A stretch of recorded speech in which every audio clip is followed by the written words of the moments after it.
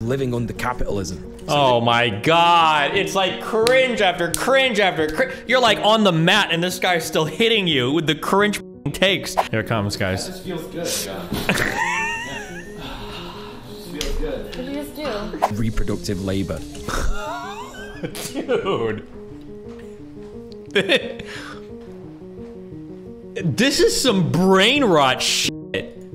Like this guy's brain is rotted. Power balance is in Xanderhal's favor in every... She's 10 years older than him. She's 10 years older. No offense to Xanderhal, because I'm not gonna sit here and roast somebody about their paper. Xanderhal probably makes like 30 or 40,000 a year on YouTube. He's not some like oil baron. Xanderhal's not pulling down 6 figures a month on YouTube. What are you talking about, these power imbalances? The guy's a struggling streamer. Like the guy's tweeted out in the past that he's like doesn't have money to make rent. Why do you keep talking about power imbalances here? Wow, wow. God, this video is gonna be awesome. I can tell. I can already tell it's gonna be sick. Xanderhal. Most people know him as the cheeky young debate bro regular guy. That's what I know him as. Smonk. And or from his alt-right pipeline video where he congratulates himself on not being a fascist anymore. What a cool and normal thing to be proud of. Well done for doing the bare minimum, bro. If you're into the debate scene, you'll probably know him as wannabe Vorsh. Damn. People call him things like the Zoomer version of Vorsh, or that he's copying Vorsh's style, which is hilarious, to be honest, because Vorsh copied Destiny's style, and Destiny copied the modern debate format, and they copied the Greco-Roman debate format. Xanderhal is also seemingly surrounded by a bunch of controversial drama that is more often than not true for every debate bro on the internet, and a lot of it is concerning and makes you wonder at all why people think he's even why people dude. Did he say? So with all that in mind, why do people actually like him? Now, I know some of you are not going to want to hear this, but we have to address the facts here. And that is that when you scroll through Xanderhal's YouTube page, there is actually a lot of cool leftist stuff on there. See, he's making videos here about how Trump is bad, he's sticking up for trans people a lot, and that's all good. People around his age or even a bit older are probably going to see themselves in him a little bit and maybe even see him as a bit of a role model for getting into politics, especially if they're already kind of skewed to the left. He's got a good stream personality, he interacts with chat a lot, and this guy's he's generally dick riding, bro. in an above average way. He's gained a big following since making content like this, and yes, I know you are gonna get more views and subscribers based on bigger content creators that you associate with. I know that from my own experience, however, you can't deny that Xanderhal, well, he knows how to content create. He is an influencer who has a brand and whatnot. However, you'd be right in thinking that amongst these thumbnails, something just doesn't feel quite right. What's that? The more and more you scroll, the more and more you start to see things like this. Yeah, like Twitter discourse could be a bit myopic and wrong, but why are you focusing on this? Okay, that one's a little bit extra. I don't know what that's all about. He's using the Amoga sound. A video in bad faith about one of my friends. Oh, and there's another one. Okay, she's just like obsessed with drama and... Okay, this is f***ed up. What is this guy's purpose on this platform? Is he a leftist? Or is he just a leftist some of the time and a piece of shit whenever it suits him? Ooh. Xanderhal prides himself on debating people who disagree with him on anything in the marketplace of ideas, and he doesn't limit the people he platforms in order to protect his user base. Oh no, he loves debating fascists, especially about the human rights of the people that he claims to support. But why? If he's a leftist, surely he knows that platforming people with strict ideologies becomes more of a battle to convert the opposing person's audience, but actually you've achieved nothing because the supporters of your point of view stay the same and the supporters of your opponents stay the same. But the new impressionable viewers that haven't been exposed to either ideology have now been exposed to a violent ideology that will influence them easier and easier depending on their material conditions and prior exposure to fascist ideology in our culture and media that permeates every single ounce of it. What Mule has forgotten is that there are probably a lot of people watching this video who don't understand why the platforming of bad ideas is bad. Debate bros have been taking up space in the online left for some time now, and a lot of their content focuses on debating fascists or conservatives on whether trans people should exist or whether there is actually a white genocide happening. Their entire modus operandi seems to be that we need to convert people who think differently to us. They're obsessed with this idea. Just kill them even though it in a was video proven game. wrong 100 years ago by Vladimir Ilyich Lenin, who said this. Why should we bother to reply to Kautsky? He would reply to us, and we would have to reply to his reply. There's no end to that. It will be quite enough for us to announce that Kautsky is a traitor to the working class and everyone will understand everything. And of course, multiple real instances of people that these nerds have debated who have remained steadfast in their fascist opinions. So there you have it. Now you're briefed on the debate person, the type of leftist who simply thrives on drama and doesn't give one iota of shits as to whether people are actually doing on-the-ground organizing, activism, or doing anything progressive at all. True. They love leftism as an aesthetic, as it were. Anyway, back to Mule. Thanks, Mule. So the question remains, does Xanderhal know that platforming fascists goes against everything that leftists stand for? How many fascists has he de-radicalized? Something that's important to point out is that the de-radicalization of fascists is a very real discussion that leftists are going to have at some point, as Nazi views and ideology have the possibility to outlast the potential revolution or global shift towards more radically left-wing politics.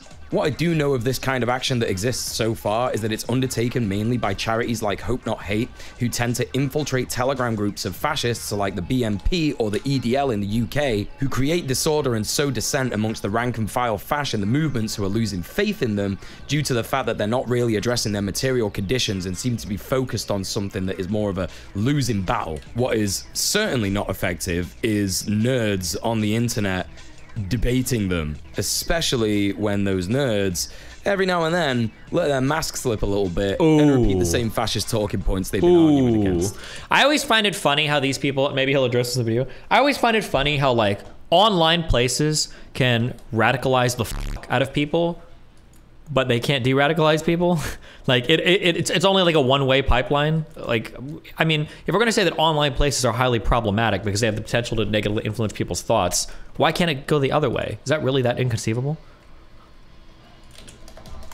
No, as you can see here, the debate lord Xanderhal tends to actually just focus on drama, which is annoying because you can see from some of his other videos, he's right about some stuff, which is good. But then, why does he focus on myopic things like people on Twitter not agreeing with him? Why does he use words like woke scold and cry bully? What do those words even mean? Another thing to be aware of when looking at debate bros is their takes. Sometimes their takes are so bizarre that they make no sense whatsoever. For example, this video where Xanderhal clickbaits you into all hell with the title, "My Controversial Take on Platforming Joe Rogan." His hot take is that Joe Rogan is an irresponsible platformer, but shouldn't lose his platform because he's a good interviewer. Now, for a start, Joe Rogan is not a good interviewer. He's a stoner that sits there and goes, "Hey, you ever seen a chimp pilot a jet on DMT?" And if he's irresponsible at platforming people, why then should he keep his platform? I think one of the funniest and most telling things about this video in particular is that Xanderhal is sat there in a Shadow the Hedgehog onesie. You know, Shadow the Hedgehog, the ambivalent, cool, and edgy character from the Sonic the Hedgehog series that doesn't really care about good or evil. He's too cool for that shit. Whilst Xanderhal is sat there being ambivalent and edgy and not really caring about good or evil because he's too cool for that shit. An actual physicist or something on his show. Like, this is a smart guy that's being interviewed here that I wish I could talk to because I have a million questions I would ask this guy if I could just talk to him directly. But Joe Rogan literally asked every question I would have asked. And by the end of that episode of his podcast, I don't think there would be any questions I'd have left to ask that guy. Bro, you're a 23-year-old edgelord that got famous too quick. You're not a good interviewer either. He goes on to say that Rogan's interview with Daryl A. Davis, the black blues and R&B musician who converted KKK members and de-radicalized them, was really good and he was immersed in listening to the story, but that's nothing to do with Joe Rogan. You can go and listen to Daryl A. Davis's story from multiple other sources. We don't need a brain force chugging, steroid smacking moron to show us this, you know? Also, I am an ex-fan of the Joe Rogan experience, and in all the episodes that I watched, and I did watch a lot of Joe Rogan, most of the time Joe just kind of sits there and goes, huh, wow. So Xanderhal, after blathering on for 2 minutes, not really saying anything of value, decides that if the left banned Joe Rogan from Spotify, that would be political suicide. Now, what does he mean by that? Well, I'll tell you what he means. Tell us. These debate nerds are always talking about optics. They're always saying that lefties are too much for the average voter. And that's why they focus on myopic issues that like maybe 5 people have spoken about on twitter.com. You know, after they've had baby's first political take and they aren't actually big talking points in the broader left. You see, what they're trying to do is shame lefties into being more palatable to the center-left powers in electoral politics. Not once have these nerds considered that most lefties have abandoned electoral politics in favor of direct action and organizing. Because, you know, we're smart. But it always comes back to this optics shit. Like, we should care about what conservatives and fascists think about us. If it's the left's fault that Joe Rogan gets taken off Spotify and Nazis are frothing at the mouth, why should I care? I would simply have a celebratory wank. But no, the reason that they talk about optics all the time is because they think that you can win fascists over to our side. Okay, this is just gonna be a really annoying video where he just goes over all the far left talking points, where like fascism is this like spooky boogeyman that he sees everywhere around him, and the people are like irredeemable and you have to win by just beating the shit out of them. I don't know. With good optics, you're starting to see how this is all a circle, gang.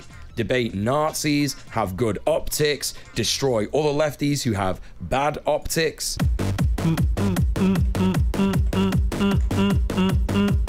In this video, Xanderhal talks about his editor, Cherrybread TV, who did a tweet about a bunch of online slang used by queer people, specifically trans people. He then goes on to say that the cancellation that they received for this was outrageous and people lost their minds over it, which he then uses to catapult himself into a rant about how all LGBTQIA+ people online, specifically those that criticize Vosh and other debate bros, are mentally ill and abuse victims, and for some reason need online internet points to feel good about themselves. Damn. It's extremely fucked up and just more evidence that whenever him and any of his debate bro friends use the term woke scold, what they actually mean is person that is holding me to account. Guess this is my big woke scold moment, eh, Zanny boy? So, huge thing to point out here, claiming that all LGBTQIA+ people are victims of abuse is a huge right-wing conservative talking point, and it's actually the basis for conversion therapy. Conversion therapists tend to point out people's abuse as a reason for them being queer. Not enough attention from daddy? Well, you became gay to get attention from other men. Not enough attention from mum? Well, you became gay to fill the feminine-shaped hole in your life. Not all queer people are victims of abuse, and not all victims of abuse are queer. It's a huge false cause fallacy. You know, correlation is not causation. There's a lot more extremely telling points in this video, so I'm just gonna list all of them off real quick. Xanderhal says at the start of this video that his editor is a quote-unquote bit of a memer, and then immediately talks about how the meme they posted is how, quote, the trans community online is toxic and gatekeepy, which is all in all true for most communities online. It's just interesting how painting this as exclusively a trans problem is his main aim here. It's transphobic.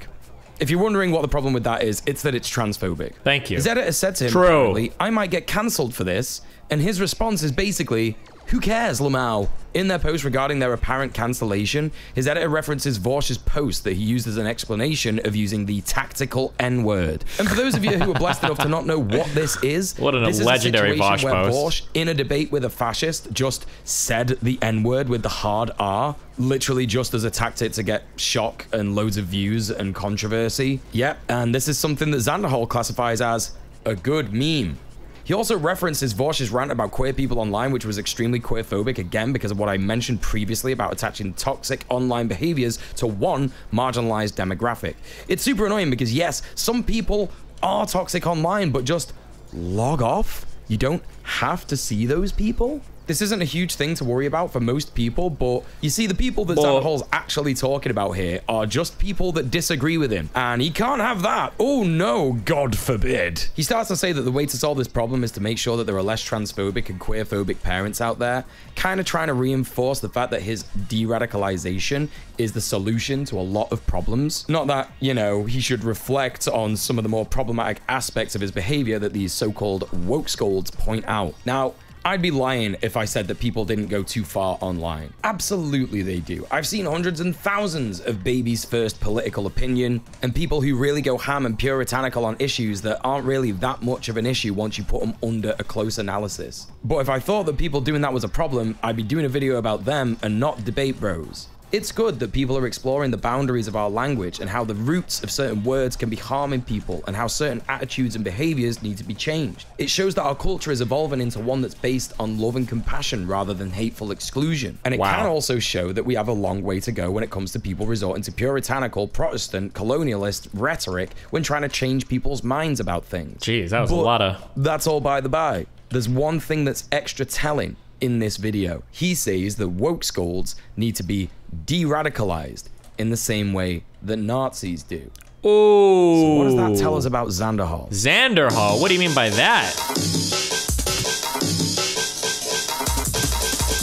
So if you're a Xan fan and you've made it this far in the video, I gotta say kudos, because most Debate Bro fans don't really watch the video and simply react to things out of context and then claim that I'm doing the same thing. Wow. Despite the hours and hours and hours of content that I've watched from your special boy. And some of you sat there saying, well, no, Xanderhal is not a lib. He's not a centrist. What do you mean? He's progressive. He's a leftist. All right. Calm down. We're gonna get into it. Just grab a nice drink, some snackies, maybe play your favorite Vibby game while you're watching this video. Oh, I am. He's talking to me. Xanderhal's YouTube page, you'll notice that there isn't a lot about his actual views when it comes to material conditions or class consciousness. A lot of his left-wing content is based on civil and human rights, which he kind of shits all over when he does his woke scold content. So let's go right back to his first video that got a ton of views, how I almost became alt-right. He starts off by saying he never really went into politics and had a fairly progressive mom who taught him why it's wrong to be racist, misogynist, and bigoted in general, and that he was super disappointed in the USA and Americans in general when Trump got elected because even he could see that Trump was a bad guy. He then talks about his radicalization through YouTube content. It's so weird listening to this because it's almost like he's talking about himself when he talks about Chris Raygun, who he describes introduced him to alt-right content. He says that Chris described himself as center-left and did a lot of content about how feminism was obsolete in the USA in 2016. Obviously, Xanderhal doesn't do content like that, but he does do content that attacks people that are too left-wing for him or annoy him personally. A lot of similarities, you know? The video is very short, so I'd encourage you to watch it yourself, but the long and short of it is that he went further down the pipeline and saw Charlottesville and the murder of Heather Heyer, and then he saw that that shit was actually really bad and wrong, so he started to lose faith in it. He then talks about how Destiny pulled him out of the alt-right dude. pipeline. He's gonna say good things about me. Somehow blissfully unaware of Density, here is a quick recap. He started making content on Twitch when it was still Justin.tv. He did like StarCraft 2 matches, and he started doing debate content around 2016. Destiny apparently referred to himself as a libertarian before this, but then called himself a liberal when he heard another streamer call another streamer the F word. Anyway, in Destiny's debate content, he did a lot of... That's not really the greatest of summaries, but okay. Arguing against white supremacists and alt-right figureheads. But now, here's the key thing about this. He kind of always did this from the center ground. Destiny has also admitted to using slurs in private and has defended this, in fact, in multiple debates. He's never been a communist or a socialist or an anarchist. Defended this in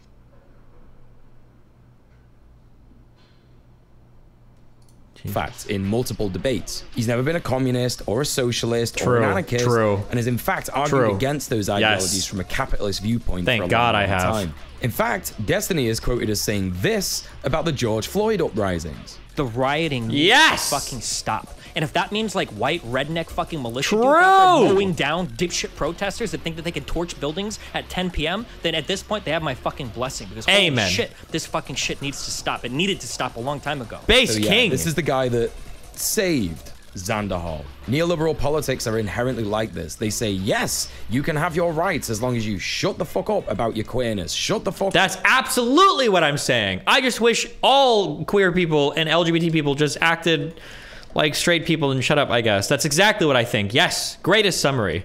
Up about your blackness and do your job until you die in poverty like the wage slave that you are. True. Do not question the machine. Yes. You are part of the machine. That's what I believe about this, and the reason that I'm bringing this up is because this is exactly where Xanderhal sits nowadays, albeit slightly to the left of Destiny. He does argue in support of trans rights and Black Lives Matter. In a follow-up to this video in the much longer How I Fell Down the Alt-Right Pipeline and Escaped, he immediately starts by saying, I also wasn't even a leftist when I made those videos. I was still identifying as what I now know to be a neoliberal, and then claims to become more progressive, but only really says that he's a leftist and doesn't really go on much from there. He does say that apparently he was planning to read The Conquest of Bread live on stream, but... Wait, unlike Destiny... Hold on, I was stopping a factorial in my head. What did he say?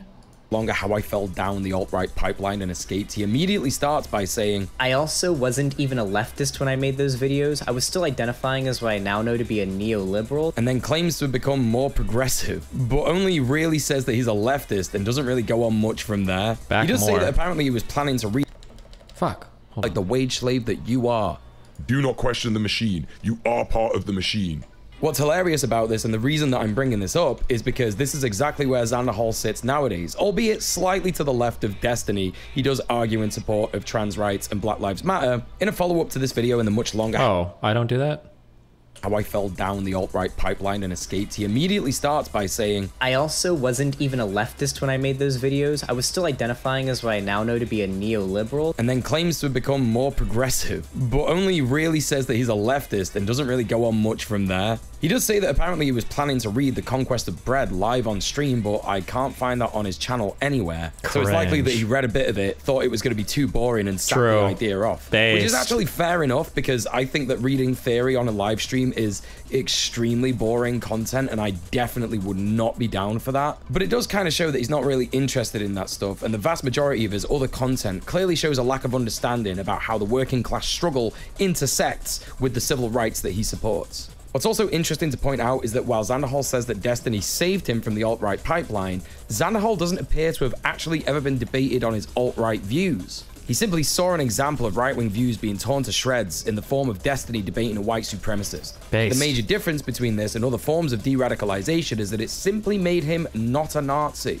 It didn't make him a communist, an anarchist, or even a socialist. Thank God. The more and more that Xanderhal gushes about Destiny, it becomes clearer and clearer that he has a deep love for the guy. Yes. And that he wants to emulate him in every way. Yes. He says that the edginess of Destiny made him think he was cool, and he made a lot of friends in Destiny's Discord server. Now, the next part is extremely interesting. He talks about our schoolboy Sean's video, The Fate of the Frogmen. A video in which Sean talks about the online alt-right and their slow, sad march into irrelevance. And Xan the man says that this was the moment that he truly understood what had happened to him.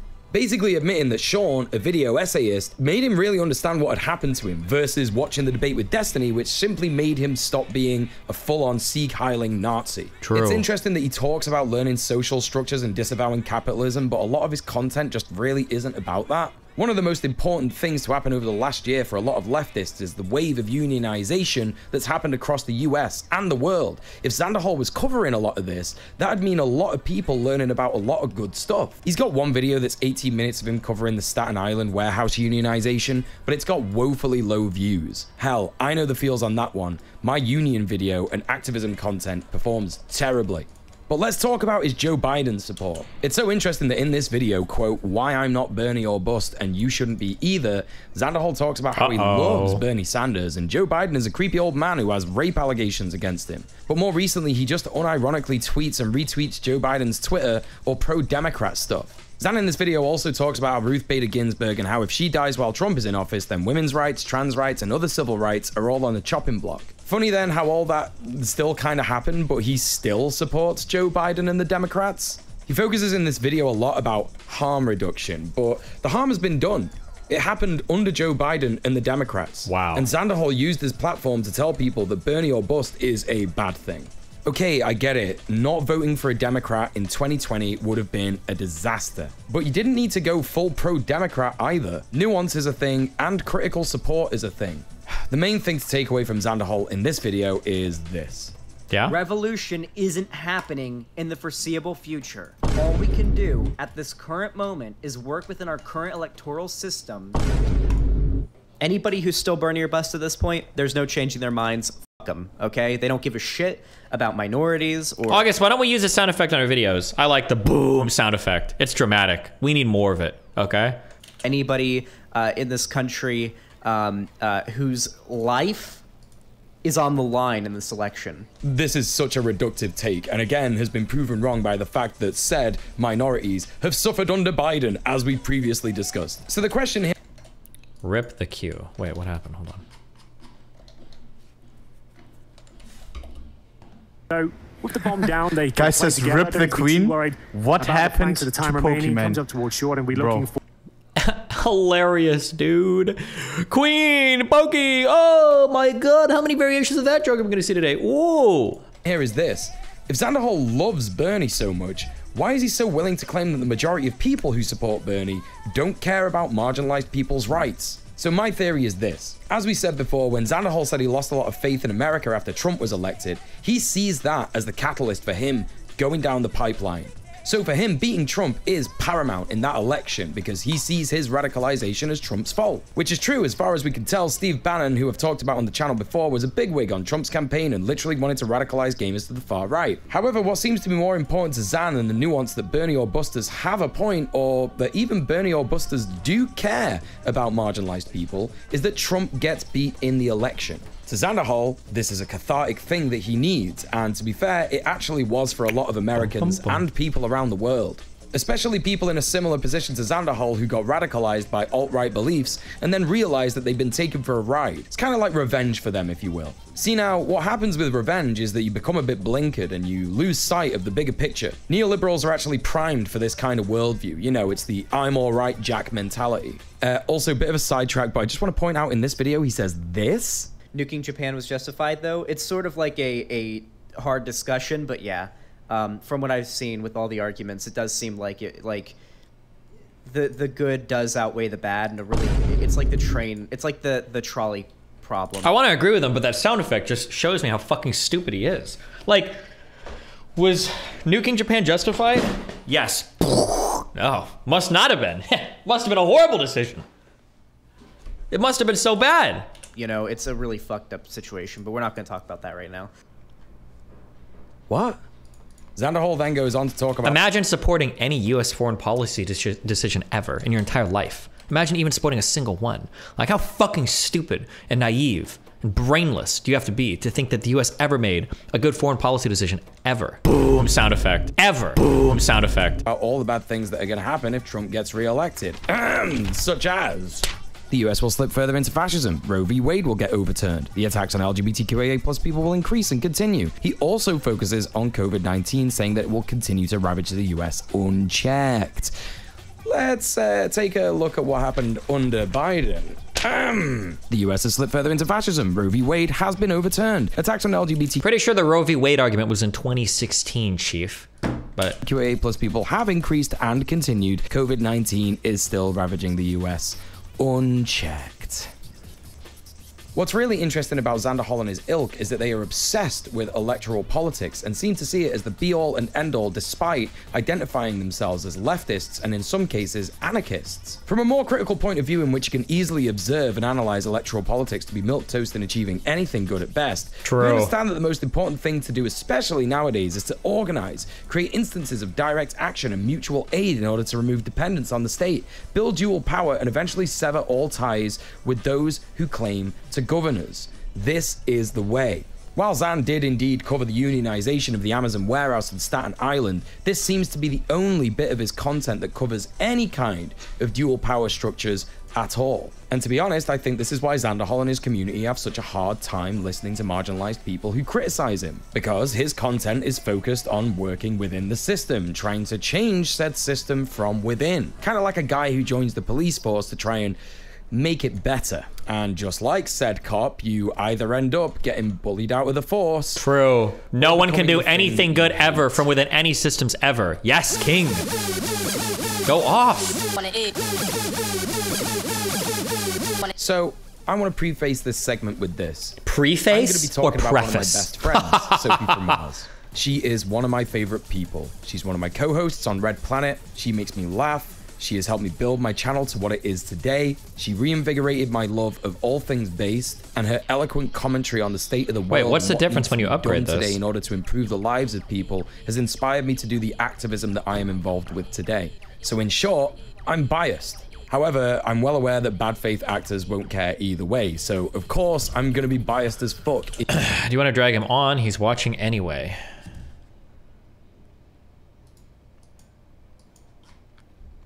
Guys, been watching my video on stream for about 20 minutes. Audience fans are giving me hate engagement. They are extremely mad. Oh, these types of people will never talk to me. Oh, he even says it below. No, I will not have a conversation with your boy. He's literally mates with Nazis. The people that do video essays will only ever do video essays because they can never be confronted on any of their beliefs.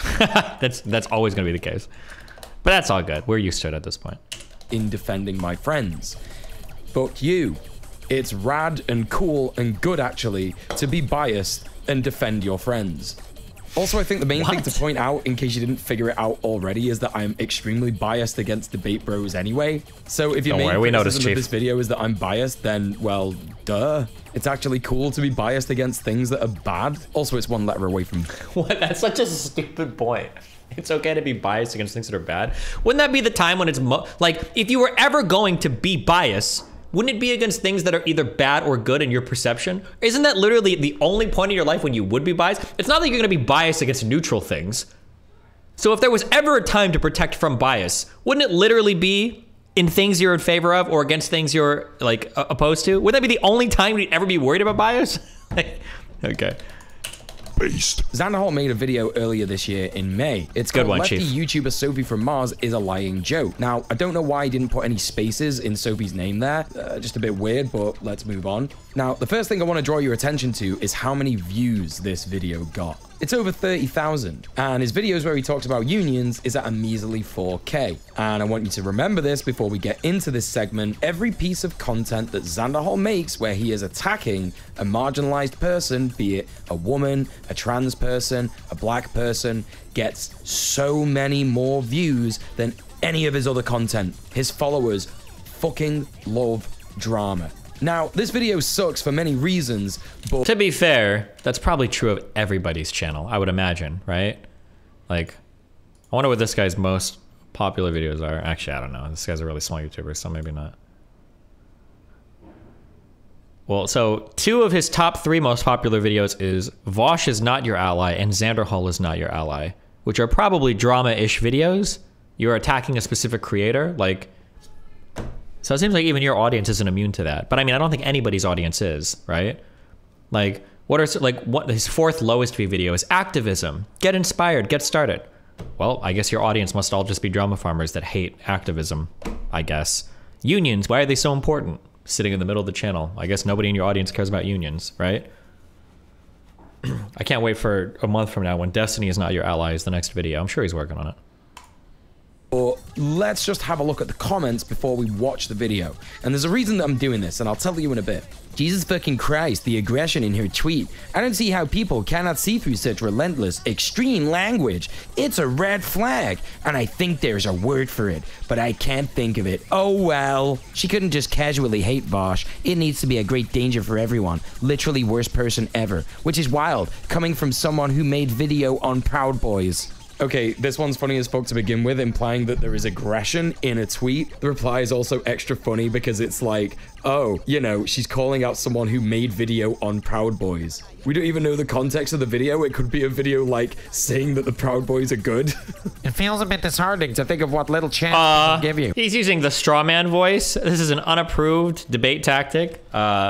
We've passed the YouTube resolution 7248 against this tactic. You cannot use the straw man voice for other people's opinions. It is not an approved tactic.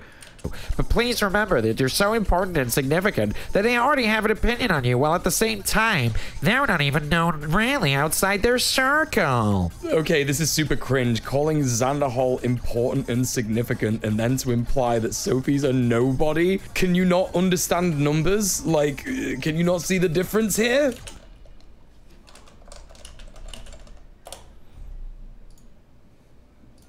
Happy year, everyone. Let's see who's correct here. Who is the nobody? Let's break it down. Xanderhal, coming in strong. 71,000 subs, pulling 400 to 700,000 views a month. 300 to 700,000 views a month. Sophie from Mars is a 30 to 200,000 views a month. She used to do a bit more. Looks like she had a couple of big videos a while ago, pulled some subs from it.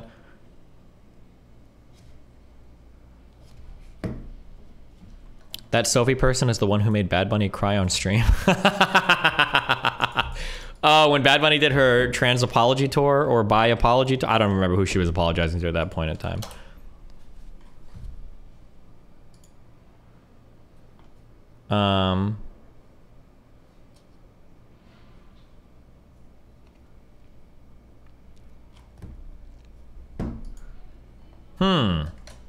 I don't know. It looks like, if we look at the numbers here, looks like Xanderhal's more right than wrong on that.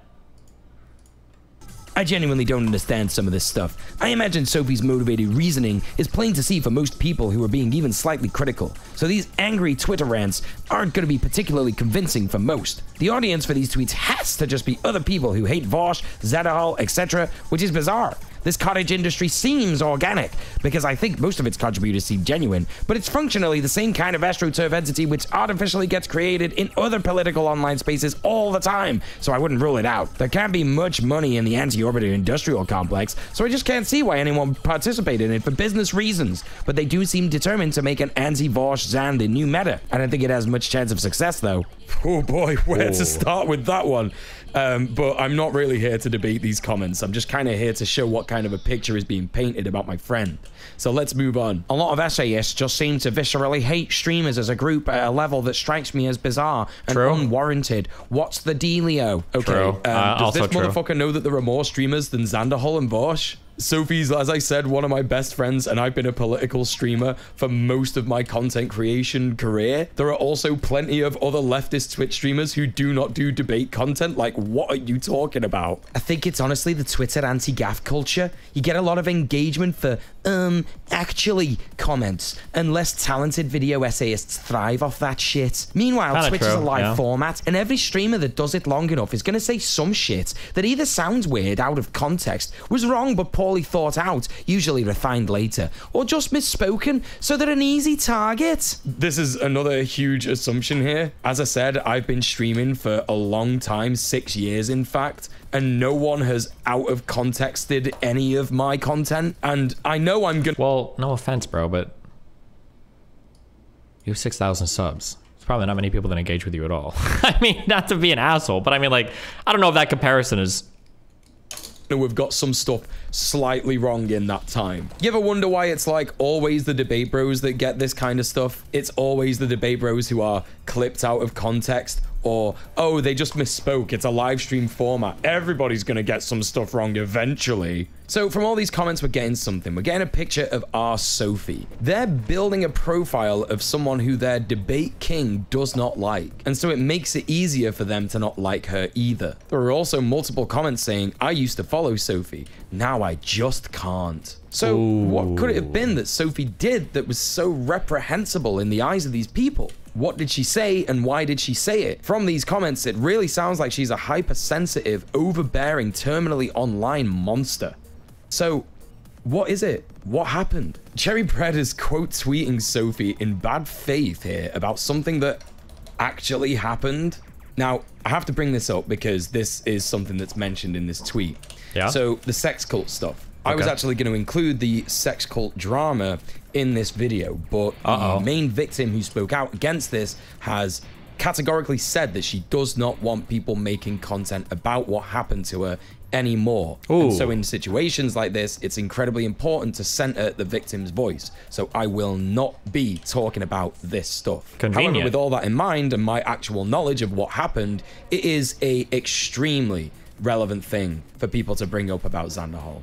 So apparently, just for believing victims, Sophie here is being labeled as a bad faith actor who is spreading lies about the community. Really interesting here that this is about What the Trans, a trans community support network that does a lot of exposés on gender criticals and TERFs. The tweet in question here is when What the Trans asked trans people who support Vosh why they support him when he's been so transphobic in the past. It didn't make sense. What the Trans then talks about is how it was absolutely Vosh fans that Dogpile reported this tweet to get the account suspended. As I said, this is an account that helps trans people a lot. What the Trans even mentions that gender criticals and TERFs normally don't bother mass reporting trans activist accounts. They tend to focus on popular cis allies or popular trans people themselves. I want to draw your attention back to this comment on the video. The aggressive tone being described here is not something that you can take from words on the screen that is Sophie's tweet.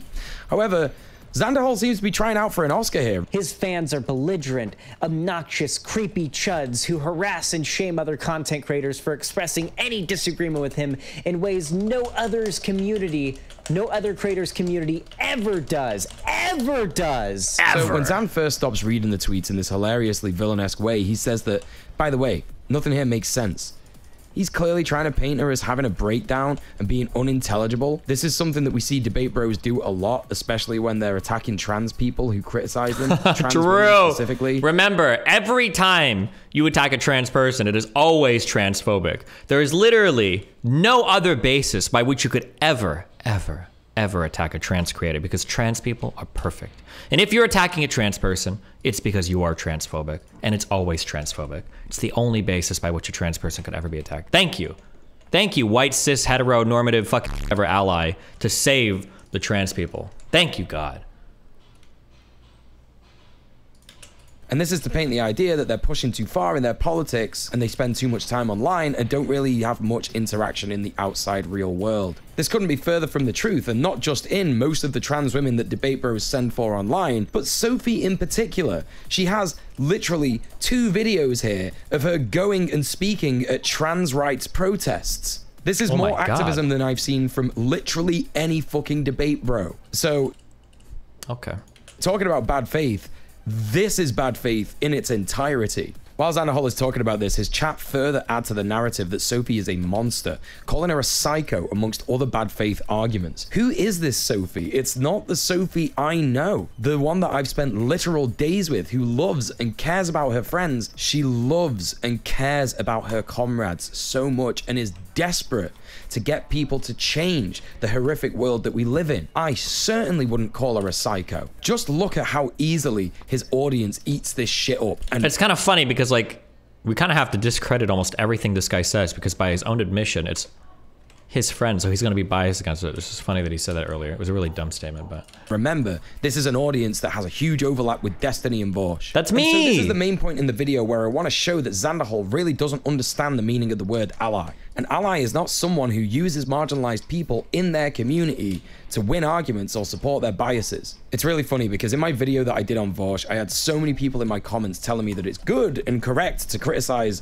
Blair White and Candace Owens. And no, for a start, if you're cis and white, it isn't your place to focus on those people. It isn't your place to tell trans people and black people who best represent their community. Of course, those individuals mentioned are wrong about a lot of stuff, and it is an ally's duty to understand that marginalized groups are not monoliths and that these people don't represent the communities as a whole. No, if you focus on that stuff... Anybody that's like, that's the second keyword. It's colonizer, and then fucking people that say ally. God, the whole concept between like allyship or whatever is so like, is so cringe. Ugh. Instead of amplifying and signal boosting and supporting other creators who do that work, you are certainly not an ally. It is absolutely not for cis people to say that a certain trans woman who disagrees with you is unhinged and bad, and then use the example of impressionable people who are already predispositioned to support you in your community in order to say that they are wrong. Where's this overwhelming majority, Zan? Where are the figures? How many trans people are in your audience? And how many trans people support what Sophie has said here? Have you done the research? Have you done the polling? Of course you haven't, because you are the terminally online individual who simply uses queer people for content and doesn't support us in any actual tangible way. And that's the fucking tea. Check out what he says here at the end of him reading the Here we go. Big own coming up. Boundaries are not the line by which you should judge the moral character of YouTubers and streamers in this space, or any public figure. Yeah. Yes, Xanderhal. You are so right, dude.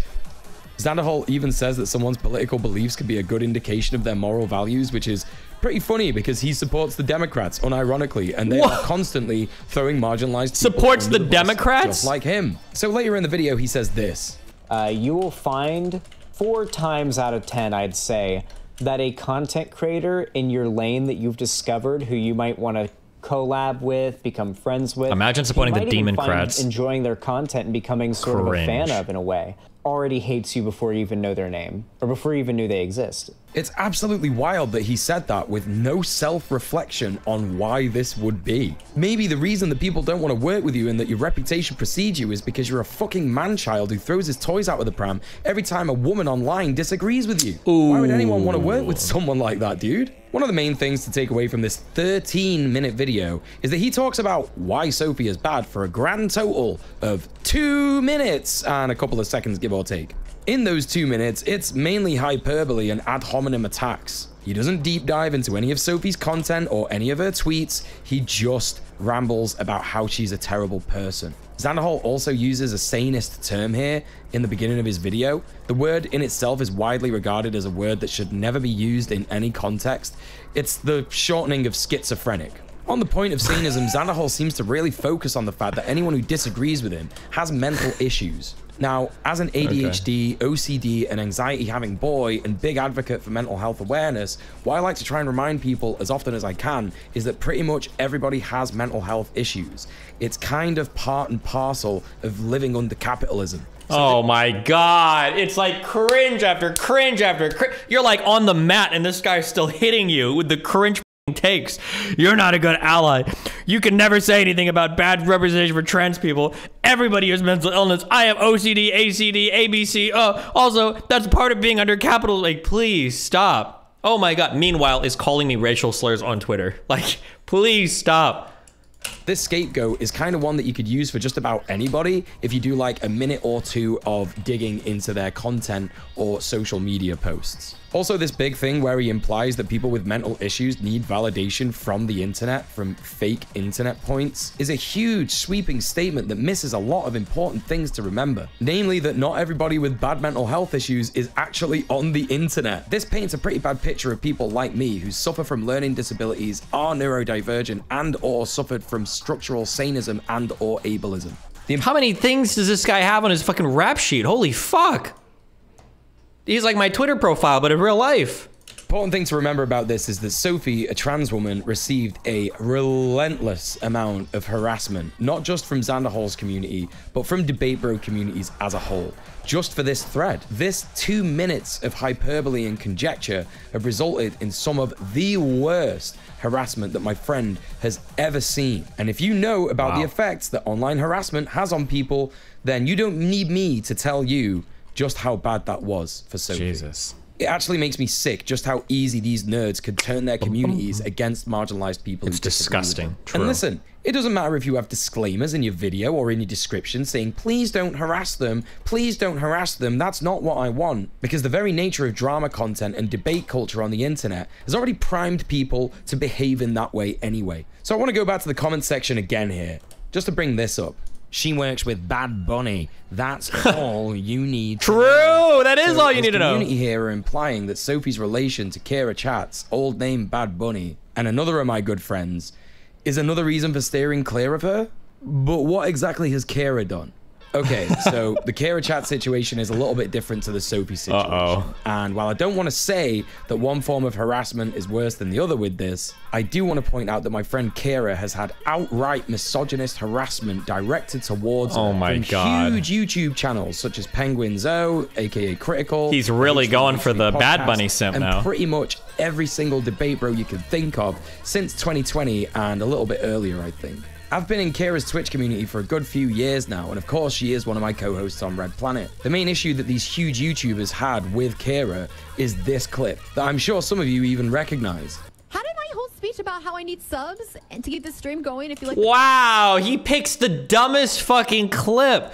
How disingenuous. And if he's really this close to her, I know he knows the 50 million highly problematic things that she said. And this is the one that he goes for? Wow, bro, real brave. Nice one, dude. The content, blah, blah, blah. How that results in 0 subs. There are regulars here. $5 a month. Now, as most people in Kira's community know, this attitude that she has is a stream persona. She's got one of the nicest, most understanding communities that I've ever been a part of on Twitch. And she really does a lot of amazing content and shines a light on issues that are woefully underrepresented in the online leftist Twitch space. For example, at the moment, recently, she's been going hard on the Israeli genocide of Palestinians. But for some reason, men on twitch.television and youtube.com cannot stand to see a woman doing political content. And it's actually so disgusting, dude. Like, imagine it's talking about how you shouldn't hide behind minority identities and then trying to hand wave all the legitimate criticism of Badbunny, of which there is a fuck ton of, as just sexism. How gross. Just absolutely need to make a takedown video of her because she is just so bad. If Badbunny doesn't have a negative opinion about you, you're not doing enough for progress. Bit of a fucking telling name there, terminally online leftist. You're just implying that if she doesn't like you, you're a good person? I wouldn't go after her for being a clout chaser. All YouTubers and Twitch streamers do this to an extent. The difference is that Badbunny has absolutely no principles or ideology other than what her clout notoriety blah. True. I have no idea who she is, because I really don't care about her. But this behavior reminds me of the quote-unquote inclusive Karens that love the sound of their own voices way too much at retail.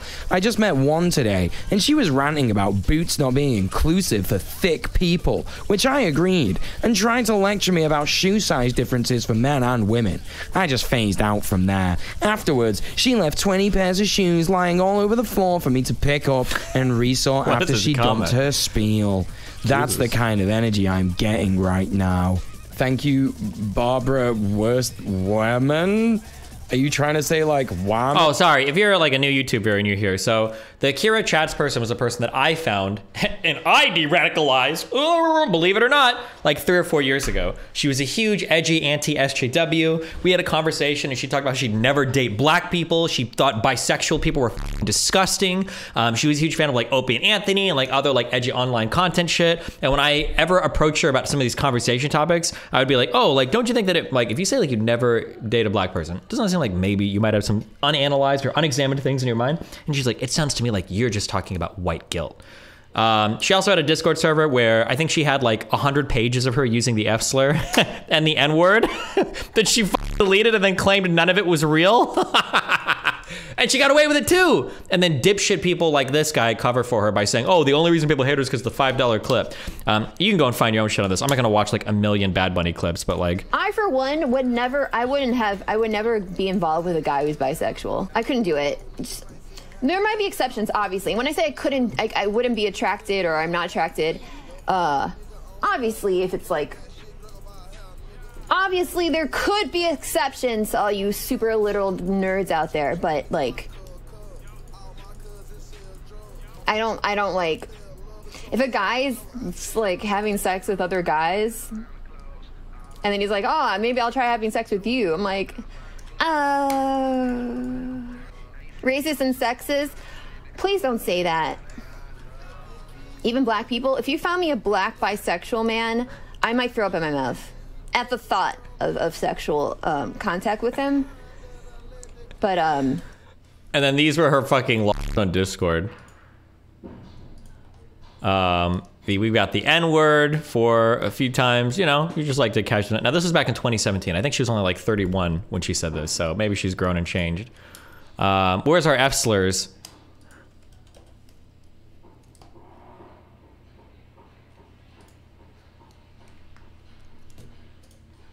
Oh, it wasn't like 17 pages of her using the F word too. Somebody's got it. Dunebug has a tweet out there somewhere. But yeah. Anyway, I'm just saying that like for people, where's it right here?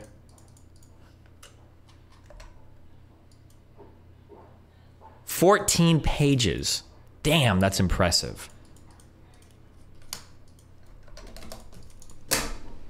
But the for the record, if you use slurs in the past, I'm not here trying to condemn you for it or convict you for it. I don't care. I've used a lot of slurs in the past when I was a pro gamer for sure.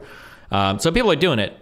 You know, I'm not here to hold that against you. It's just funny that she did all this and then she basically denied any of it ever happened ever. She went from being hardcore like anti-SJW to being a hardcore communist, and then losers like this guy will come on the internet and go, oh, well, the only reason people ever didn't like her is because of the $5 joke. Which I think I might have supported her through that one. I know I supported V, because I think it's funny. I think it is funny to bully people that watch streams all fucking day long and can't subscribe for $5. I think that's some funny shit. But the, yeah, but anyway, what a fucking loser. You did support on that? Okay, good. She just said it really bad. Worse than V said it. She said it real bad.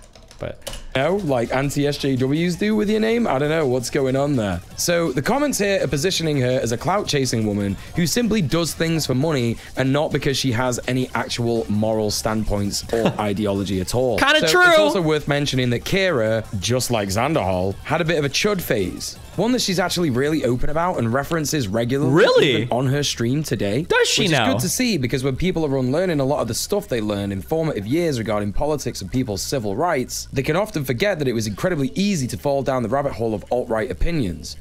Something that Xanderhal should be incredibly familiar with, no? Considering this. He also said in his last video on Soapy that Hunter Avallone, who is a former right-wing Nazi white supremacist conservative, is an example of someone whose Hunter Avallone was a former Nazi fascist? Wait, what? I'm pretty sure Hunter Avallone was at worst one of the anti-SJW bros. I don't think he was ever a fucking alt-right Nazi. Holy shit. This. He also said in his last video on Soapy that Hunter Avallone, who is a former right-wing Nazi white supremacist conservative, is an example of someone whose politics were bad but is a good person. Jesus. But apparently that grace is not extended to Kira Chats. Wonder why? He goes on to say that he found out that he was banned in Kira Chat's stream and then says... Now, would you guys like to guess what... Wait, what is this? Bad Bunny, Kira Chats, has actually had like a ton of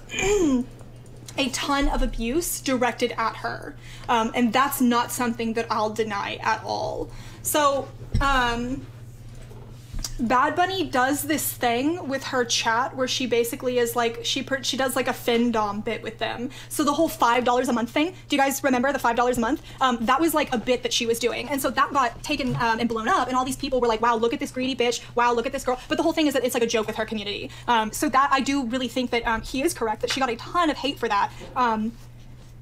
But again, I don't know what this has to do with building the case that Xanderhal is not an ally. Oh, Merrick is a Xanderhal friend. She's probably also slightly friendly towards Bad Bunny. Oh, we've drawn up complicated battle lines.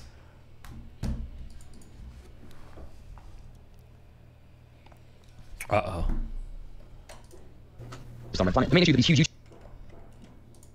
Exactly got me banned and blocked by Bad Bunny here. Now, it's not because of any, I'm not like trans or gay or anything like that, or bi, so it's not because of her bigotry. So I will let you guys know it is not because I am part of any marginalized groups that Bad Bunny has a bigotry towards. Well, I see what you've done there, Xanderhal. You have made a loaded statement. You presented our friend Kira as a bigot without actually providing any evidence that she is a bigot. He's not gonna go over any of the logs or statements? I know, the thing that's sad is I know he knows about these because I'm sure she's gotten like a lot of hate, like modern day. Is he just gonna pretend that these don't exist? Really, dog?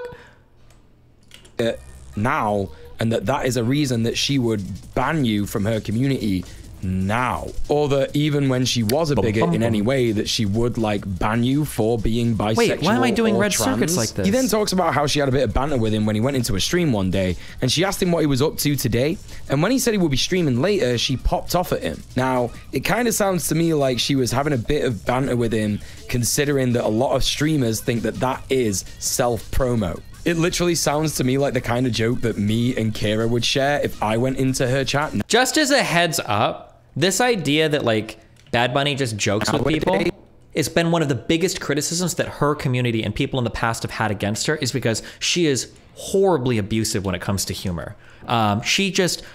I'm somebody that has very edgy, very cynical, very dry humor, and I could never tell when she was joking with her community. The only way that our joking worked in real life was because I'm able to be very dry as well, and nothing she says bothers me because I don't care. So it's funny. I'll go as hard as she wants until she starts crying, which she never did, to be fair. She has a very, very, very dry sense of humor. But she doesn't know when other people can't tell when she's joking. I remember, I've told this story a few times, I remember one of the craziest times in my life was, I think it was when I was in Seattle when we were hanging out. We were at a restaurant and we're sitting across from each other and she's chatting on her Discord, and then I take a look at what's going on and I'm looking at it and I'm like, bro, you guys are like roasting the fuck out of this dude. And she's like, what do you mean?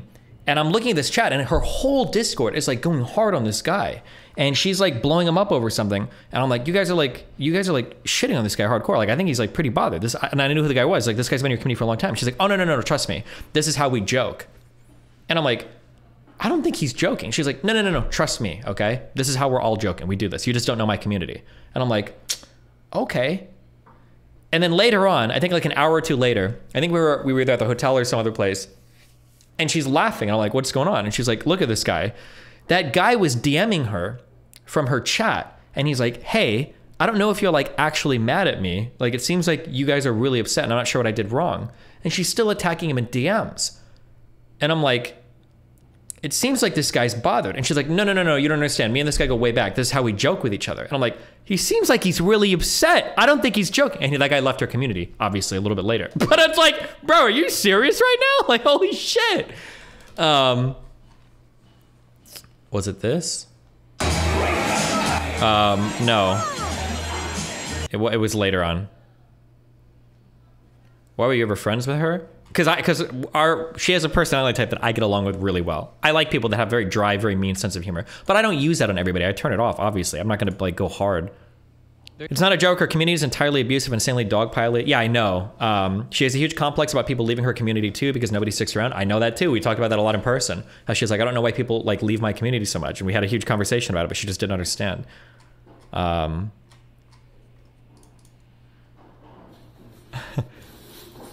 Here's another thing where I don't think she realizes that like I actually felt bad watching Mike because Mike was like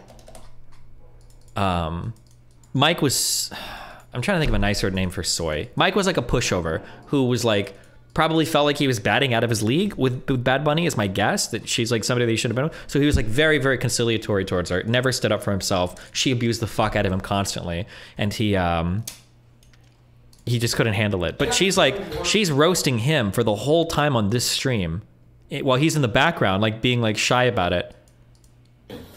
Hold on. I don't know. Probably go off. Maybe I'll turn the, I don't want to dox them, so I want to like not show any travel between. Sure. Anything. Oh, yeah. The space between. If it was my place, I would be less like, you know, it's my doxing. It's like, I don't want to dox like my friends. That's like so much worse. Like I could care less, but Loco's out. Right, yeah, but just saying. Hold on. Perhaps, yeah. He's got super low emotional intelligence for whatever reason. That's what surprises me, because I didn't think he would have a low. She's just talking about Mike right now. Intelligence. For me? Yeah. Yeah. Okay. So they're gonna be here in 2 minutes. Okay. Dad, I'll miss you. No, they'll be back. Well, I know, but I'll miss them for right now. Of course, we're gonna see them like tomorrow. The shitty non-sub shit stirrer people. Well, yeah. They'll be back very soon. Aw. He thinks you're kidding. He still thinks I'm kidding. He still thinks I'm kidding. I don't think you're kidding. Really? No, I don't think you're kidding. You did really, and then you gave me this fucking smile. This has to be a bit, right? No, Nicole just has a very, very, very fucking aggressive personality, and she doesn't know when to turn off ever. And Mike is like, find a nice word for simp. Like, that's what Mike is. So funny to you. You think this is all funny. It's very upsetting. I don't have to think you're kidding to smile. Yeah, you understand that smiling is also born out of uncomfort. So, to be fair. Maybe that's my reaction to it. Well, then your genuine reactions to things are really unlikable. Well, okay, but I'll give you a piece of advice that I myself like stand by and have learned over many years. If you always expect someone to be like on your level and understand. How the hell should Mike respond to her? Mike shouldn't be in a situation with somebody like this because he's always going to get abused. He needs somebody that's like a lot more understanding or a lot more careful, I guess. But that's probably true of most people that be around Badbunny. Being around somebody like this is very, very, very difficult because she never, ever, ever turns off, and she's super hardcore all the time. It's like a very. You have the same like emotions that you have, and you'll always be just. I like people like that though. I think it's fun. I like the challenge. You know what I mean? Abuse me. Yeah, but this is like a severe this is But severe failure. Look at Mike over here. He's like, they're like both just talking about him, like he's not even here. But like you can't like get mad at a person because of that. All right. Well, I just can't hang. I can't hang out with him then. Sure, but like that's emotional differences that you have. You know what I mean? Right. You have to find ways to I can hang that. out with him like over voice chat. I can't hang out with him like Too much more than that. How do you handle it when she tried it on you? I was just mean back. It was fun. Bro, the IRL streams that I had with Badbunny were probably some of the funniest IRL streams I've ever had in my entire life, okay? I thought it was a lot of fun, but I have that type of personality, right? Well, you figure out ways to reconcile those ideas, you know? Or you don't like it. I don't know. It all comes down to where you can stand in a situation. Hold on, we're almost there, guys. No, okay. Mike is gonna get triggered. He's gonna have an outburst. Get ready for it, okay? One thing is smiling when you're uncomfortable. Another thing, if I'm like, yeah, I'm talking about you right now, about how I'm disappointed with you, and they go, really? But again, that's, I don't know. But it's a general. Okay, if we're gonna get super deep and be like, well, what do words even mean? Maybe my words mean something different than your. Okay, yeah, everyone's way of communicating theoretically could always be justified in their brain as being appropriate. Sure. But that doesn't stop you from having negative reactions to people's different personalities. I'm just giving you a tool to deal with it. I'm not saying that that's how society works.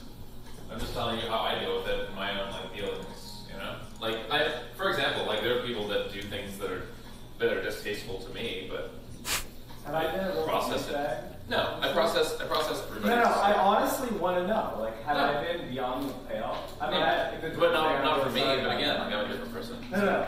I'm really sorry about the door thing. No, I don't give a shit. The problem was I'm going to make excuses, but I was I couldn't step out of the car. It literally, the seat was so far back. You have to understand that literally most things don't matter to me. So that's what. That's literally a thing that doesn't matter to me. I don't know. I'm not a halfway type person. I've had people that have stolen $1,000 from me. Those are things that bother me. Oh, I would never do that. The thing about me is I'm either in with you or I'm not. I'm not a lukewarm person. Sure. So that's just the way it is. Yeah. So what does that have to do with anything you just said with the car door stuff? Huh? And the thing about me is I'm not lukewarm with people. What does that have to do with what you were saying to Lucid?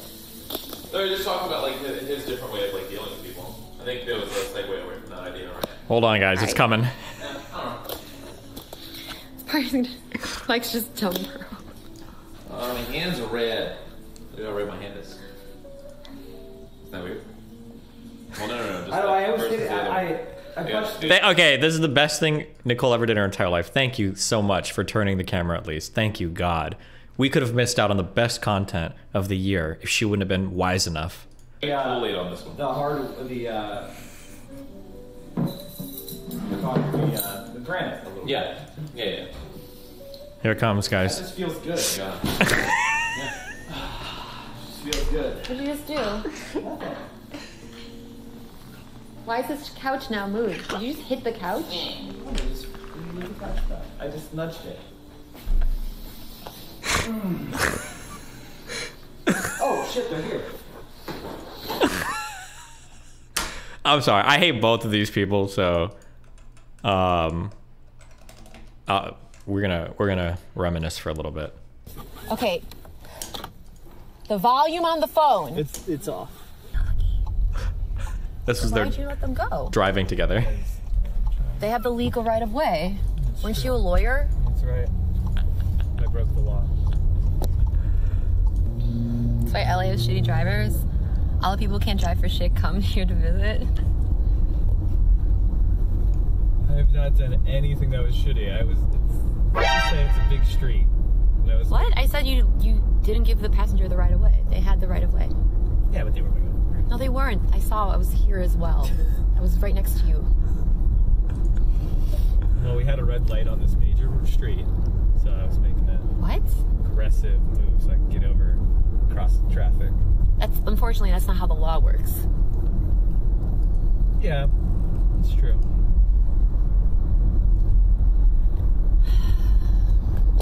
I hate this thing where you play stupid, like you think I'm not aware of it. And it's really obnoxious, and it's just a time waster and an energy waster. It's insulting, quite literally. It really is insulting to my intelligence. Well, you see, there was a red light, so... No, I had reasons for doing what I did. Did I say there was no reason that you had personally? Why are you still good at dealing with her? She seemed way chiller right now. No, it was because when she'd be mean to me, I would just be mean to her. I think those are the types of interactions she likes. But now when she's hanging around lefties, that just doesn't exist anymore. But I don't even know if she has the same personality type. I think now she's just like an ultra cucked commie. Yeah. All right, well, Okay, you know what? Just stop. You're a failure. Okay, whatever you say. Imagine backseat driving without having a driver's license. Imagine having a driver's license and still knowing the rules of the road better than a person with a license and also a degree, like a law degree. I don't know who should be more embarrassed at this point. I'm just not rule bound, Chad. Shut up. I almost feel bad You're for a him. real Renaissance man. Almost feel bad for him. Oh, that too.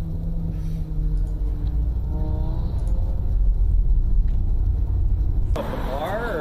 Or, Yeah, I don't know. We didn't go to the bar. I just took Did you pay? For parking?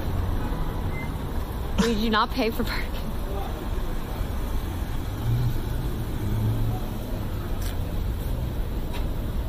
He left the lights on the car too. Okay, let's go. Lead the way. Walk quickly. We're in a rush. We're late. We're late to what? To the rally. It started 2 minutes ago. God, it's like talking to a child. I didn't realize that you're so... Your la-di-da attitude is why we missed our drinks. You realize that, right? La-di-da attitude? You just said what and realized we're trying to keep on schedule. We were already an hour late. At what point were you going to inject urgency into this evening? Are they still friends? No, Mike hates her now. I think that she's part of the reasons why Mike went so hard in the weird. I think she broke him. Also, Jameson's been waiting on us for an hour now. I was ready to go whenever you were. You're streaming at 6 o'clock.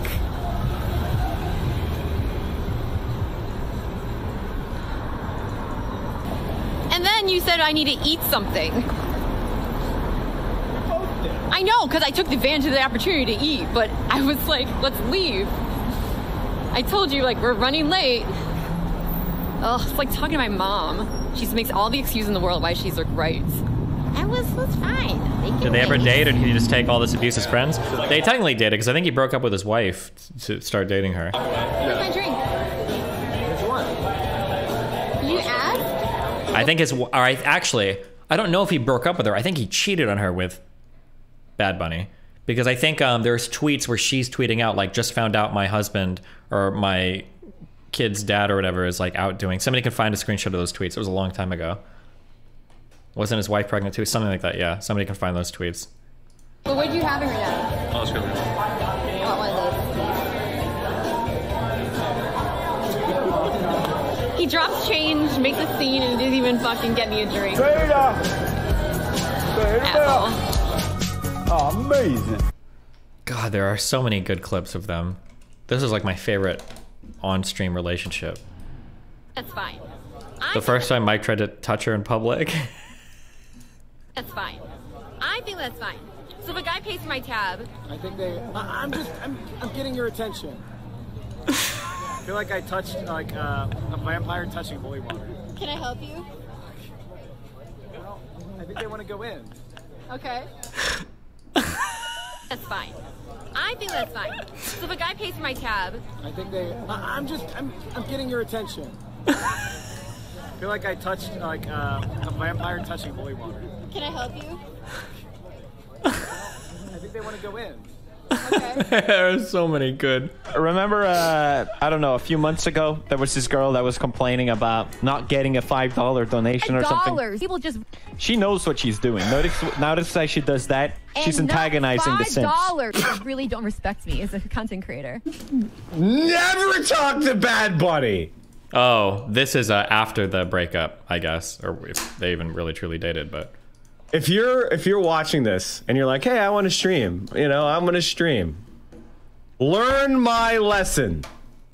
Learn my lesson, okay? And then the Simps come to the rescue. She's an attractive woman. Oh, who for didn't act like a nice fuck's person. sake! Did you say Which is what attractive? makes sexually frustrated incels angry. You notice the lack of eye contact, the lack of confidence, the slouchy posture. That's all hate. I'm gonna send you over to somebody who I actually like. Let me try to find someone like that.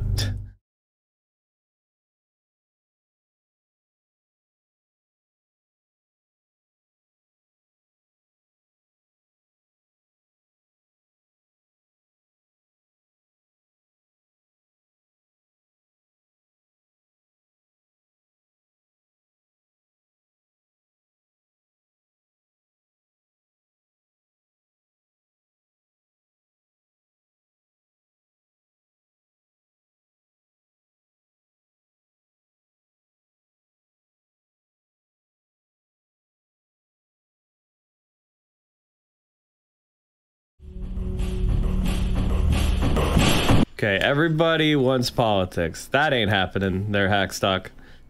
That is never happening again. You can find your way over there on your own. Remember, I don't know, a few...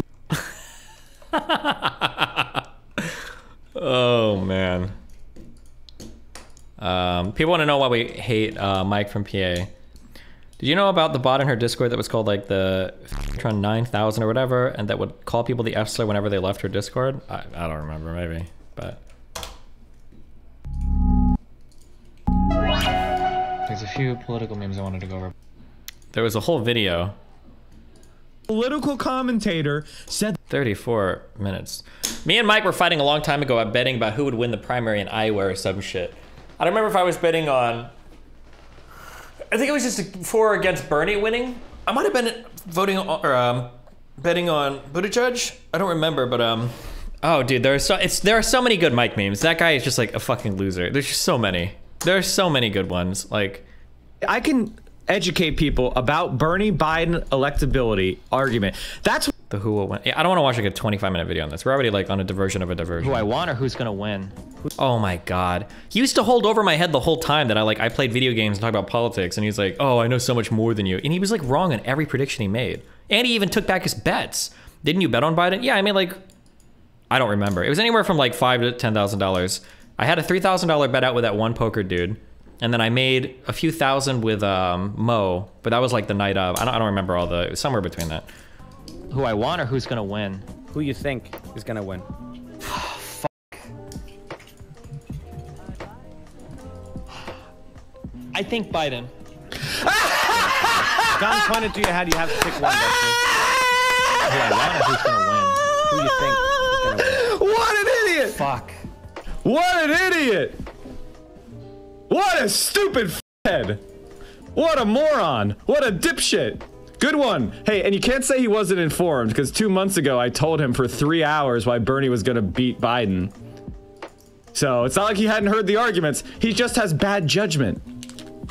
One more time, for the people in the back. I think Biden. Then it should be. Does anyone have, anyone have like, okay, hold on. We need some Curb Your Enthusiasm music. Hold on.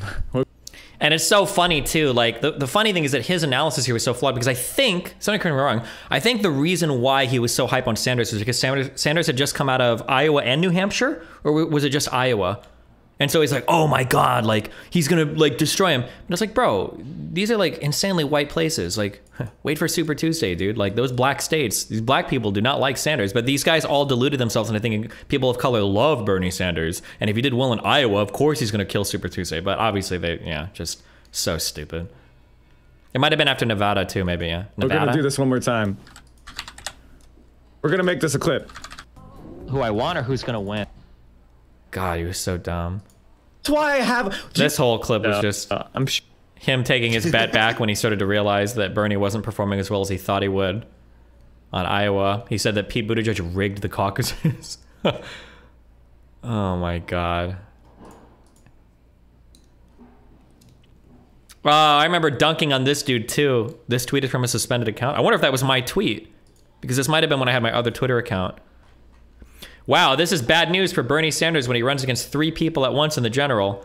Ugh.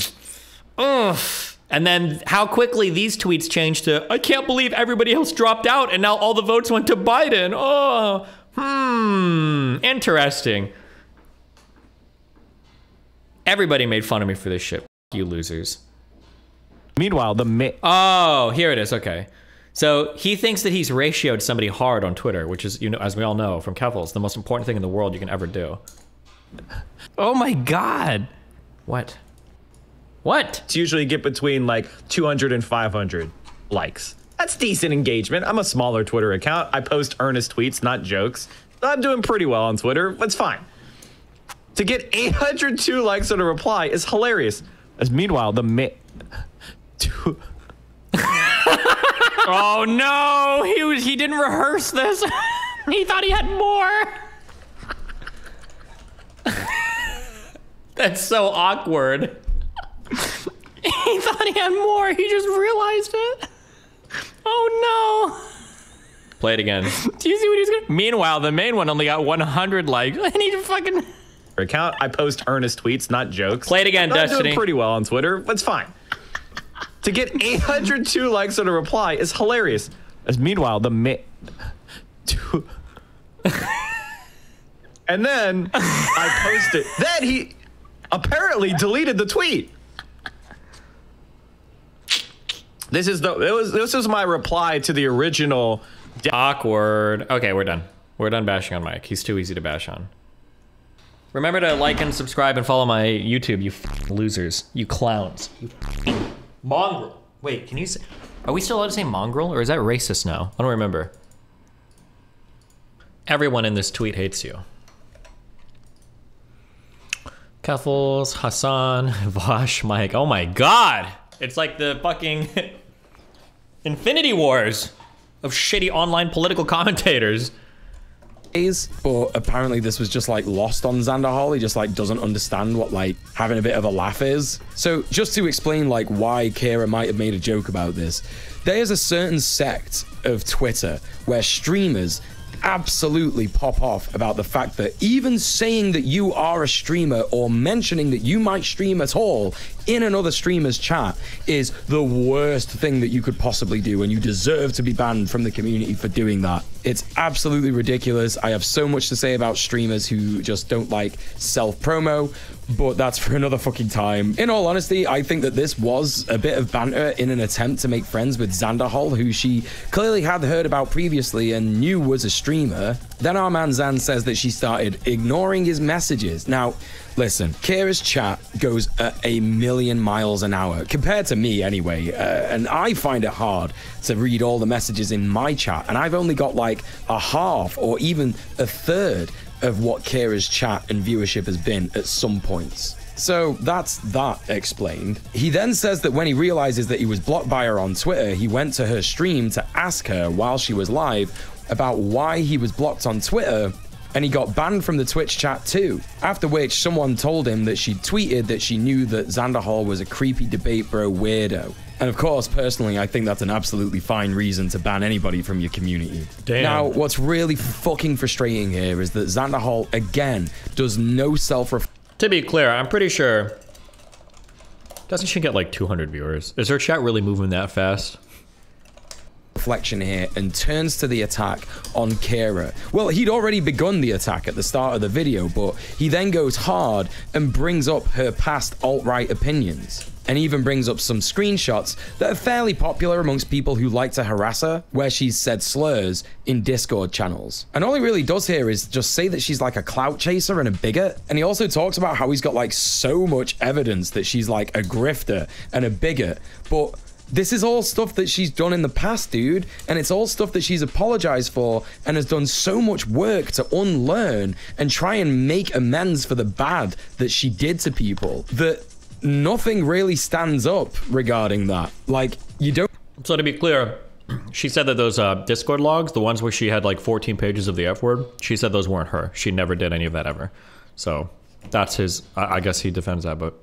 don't really have that much evidence that she is a bad person now. You're just pissed off that your reputation in how you're a harmful bastard preceded you once again, and it prevented you from networking with someone who is actually a really cool content creator. And if you want to talk about how people have got evidence that someone is a grifter and a clout chasing piece of shit, well, I mean, you're watching this video, right?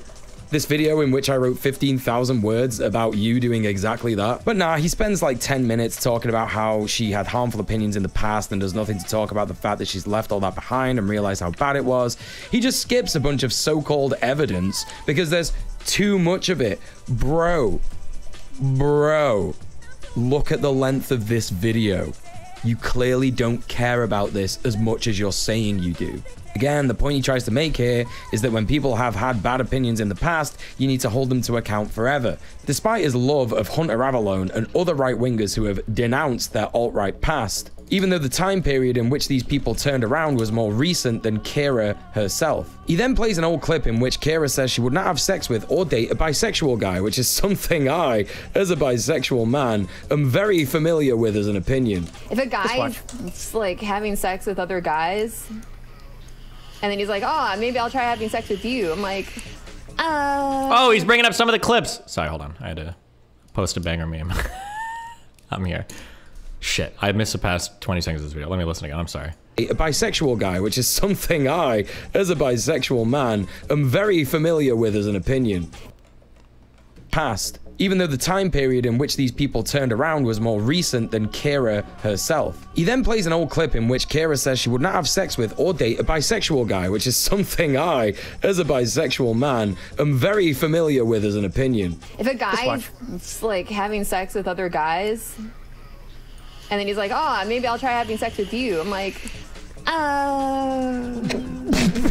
Now, of course, the way that Kira says it here is problematic for many reasons, but again, we're missing the point that this is something she said in the past, and wouldn't dream of saying this nowadays because she understands the harm it would cause. And as a bi guy, I just want to say for anyone listening here, if this is something that you think, fine. I don't want to fuck or date someone who has an opinion like this anyway, and I'm not going to lose sleep about people having opinions like this when I know that there are plenty of people who want to fuck me or date me. But if you change your mind about that and realize why you said those things were bad, then of course I'm ready and willing to forgive you. This is a very popular opinion that people have about M-spec men. It's a common thing, and people are going to have this opinion because they've been conditioned to by the hierarchies of homophobia and the nuclear family that are imposed on us. It's not right, and it needs to change, and there's a lot of work that needs to be done. Would he ever give this much cover to somebody being racist? I'm so curious. To do that, but in the grand scheme of things, in terms of evidence you could use against Kira to point out that she's a hateful person, this is a reach. I also want to point out that someone in Xanderhal's chat here uses the command clipchimp, and Xan's chatbot responds with an emote and a cheeky little photographer. Sorry. That archive was like, that was my proudest tweet. That was a legendary tweet. F her, okay? Xan with the word clippers. Now, in Twitch lingo, these are phrases that imply someone needs to clip this content out of context and post it to r/livestreamfails on Reddit, thus instigating harassment towards that person either on Twitter or on their Twitch channel themselves. Maybe they just want it clipped because they want it preserved because they think it's a funny moment. Jesus, you're reading like really hard into that clip it thing. And you better believe this is something that Kira got harassed for. Albeit, it was a drop in the ocean of the regular harassment that she receives, but that is no excuse. Xan also, for some reason here, says that he doesn't want to come across as defending Badbunny, despite the fact that at the start of the video, he said this. So Badbunny, I learned about her mostly because of the Destiny drama, and I wasn't entirely convinced by the reasons that Destiny gave for why we ought to dislike Badbunny. Like, it just didn't come off to me as entirely, valid for everybody just all of a sudden decide Badbunny's a piece of shit and just disregard her and refuse to engage with her or anything like that or be friends with her just because Destiny says she's mean or whatever. Like, it just didn't sit well with me. If you value logic and reason, and that's a thing that debate bros love to talk about, then why wouldn't you take someone's good points along with the bad, such as what I'm trying to do in this video? But check this out. Now, a lot of people over the years who have had criticism of Badbunny have said more or less the exact same thing. And I'll admit that I made a counter argument to this, along with people who would defend Badbunny, that people who have this opinion are probably just being biased by the fact that she's a woman, and that when a woman engages in this type of humor, it comes off as being bitchy or rude or as narcissistic or whatever, but when men do it, it comes off as suave or like, oh, he's kind of a douchebag, but he's funny about it, so it's okay because he's a guy. He's literally correct here, so why does he go back on it? I'll tell you why he goes back on it and calls her mean, because that is what his entire channel is all about. Drama. Wait, one more mic clip, I'm so sorry. Does anybody have the clip where he's like, you've been exposed by me, QED? Can somebody please give me that one? Please, it's such a good clip. Clout, revenge, and grift content. And I can say with 10,000% certainty that Kira is not this evil, mean monster that Xan is making her out to be. I've been in hours and hours of Discord calls with her, personal calls, meetings, DMs, and she is one of the sweetest, most lovely people that you could ever meet. This is a character assassination video, and it is inexcusable. So real quick, Dr. Disrespect made fun of Badbunny for the sub thing. He's making fun of her, and Mike doesn't realize it. Oh my God. Oh my god, one more clip after this. Somebody find me the AOC one too, please. Oh my god, the AOC clip is so good. The thing is, wow, this only has 980 views, and it's from Dr. Disrespect, one of the biggest streamers on the platform, and nobody cares. It's almost like you're sexist. It's almost like you've been exposed right fucking now by me.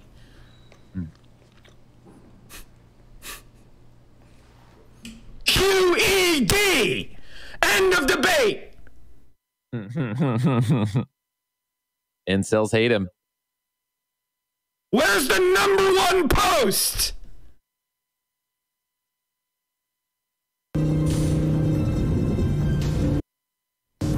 I've been the thing. Give me the AOC clip. I need it, guys. More context. Mike made a friend, and that friend was black. So if the friend is black, it must be the case that he's pro-BLM and he's a Democrat. What other possibilities could it be? So Mike ends up getting in contact somehow with like AOC's campaign or group of people, and Mike brings this black guy to AOC to introduce them, to show his new black friend off to his favorite Hispanic congresswoman. But the black guy was actually part of Project Veritas. So he's harassing AOC while Mike is standing awkwardly in the background. Awkwardly in the background, and when Mike talks about it on stream, he's like, yeah, I tried to get them to stop and go away. But when you look at the video, you're just standing there in the background. Please, somebody give me this. I know somebody's got it. I fell for this f***ing guy. Oh. Black Lives Matter shirt. He's a black guy with a BLM shirt. Dude, you must be a liberal, right, dog? Holy shit. Are you down with the resistance? True. He's black. And he was like, oh, I didn't even get a chance to talk to AOC. There's a better video clip of this. Fuck. And I called him a scumbag. They edited it out. They edited it out. Uh-huh. I'm sure you did, Mike. I fell for this fucking guy. Black Lives Matter. Can we see this? I drove 1 hour, if I can please. Oh my goodness, yes, of course. I drove 1 hour just to let you know that I am a journalist with Project Veritas. Oh, and I would actually like to ask you about some commentary that you said about us. You actually see that Charlie Chester from CNN was exposed as pushing propaganda and bias. We were creating a story there that we didn't know anything online. Hold on. Where is he? I noticed you didn't say anything about that, but you said something. He's back there. He's just standing there. About us online. Thank you so much. Thank you. Do you even live in the Bronx, in the neighborhood you claim you're from? I think she lived here for a long time, so I don't know. That's what I had heard, but we haven't seen her. Yes. Nobody saw her, no. Yeah. Everyone in the community never seen her. We investigated that. Turns out. There he is. Our good friend. Friend of the stream.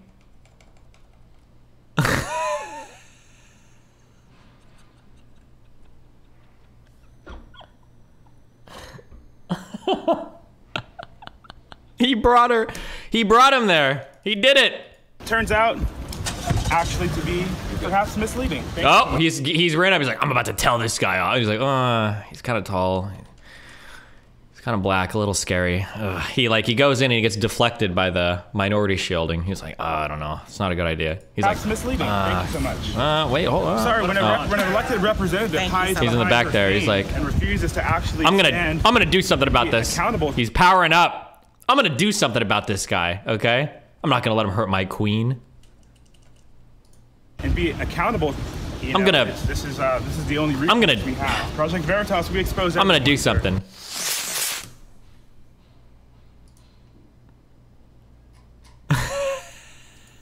Maybe they just edited out the part where he stood up for her. Okay, sorry. Back to this. The other scene is not FDA approved. All right, hold on. Give me a second. I need to put another video on because I don't want to miss the. I don't want to miss this. Staff and security swoop in as AOC flees. When questioned, Project Veritas journalist, see if you see anything in this.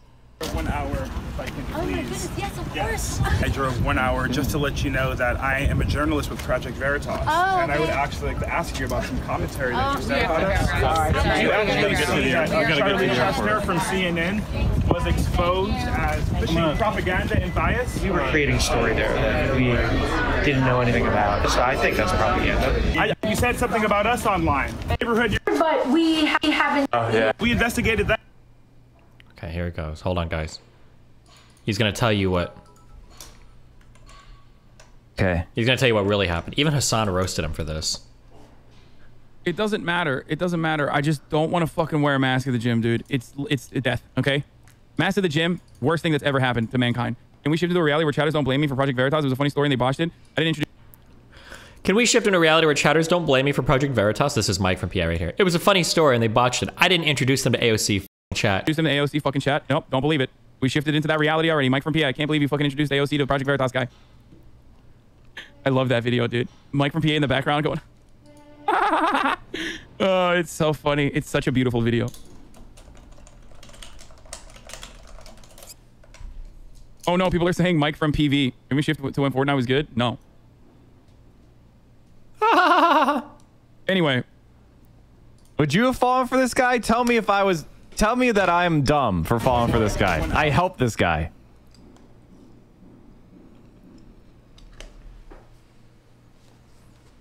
I fell for this fucking guy. Black Lives Matter shirt. And he was like, oh, I didn't even get a chance to talk to AOC.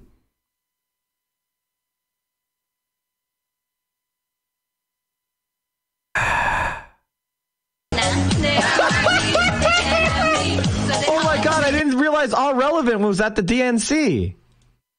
I didn't realize All Relevant was at the DNC in 96. Oh, there he is. I found him.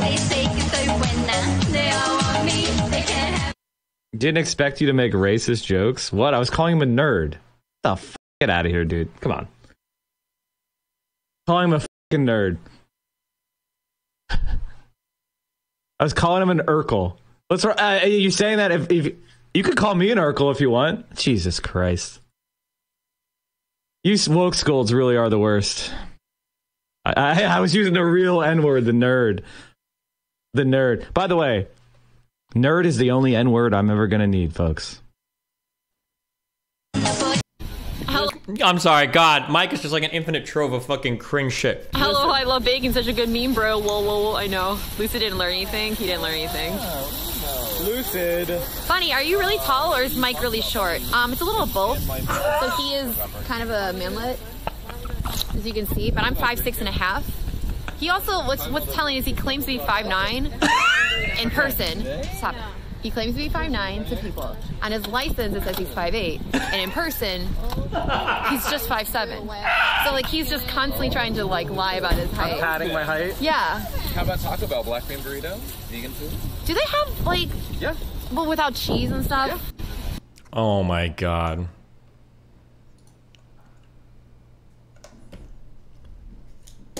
Jesus Christ. It's just never ending. What is this? Listen to this. So all these fucking dudes that were at this bar were intimidated by the bartender. Am I wrong, Amy? Do you remember this? No. Wait. They were. You don't. Okay, Jesus Christ. All right. So there was this like bartender who was like LA. There, I went up to meet up with a bunch of people, and Mike was there, and it was Cake with us too, and I think Dan was with us, and I think Dan pointed out, he's like, "Oh, where's Mike at?" You know, the guy talks a lot of shit online, and I'm just curious if he's here or whatever.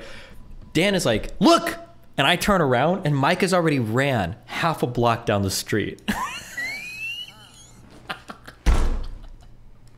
Dan's like, "Is that Mike?"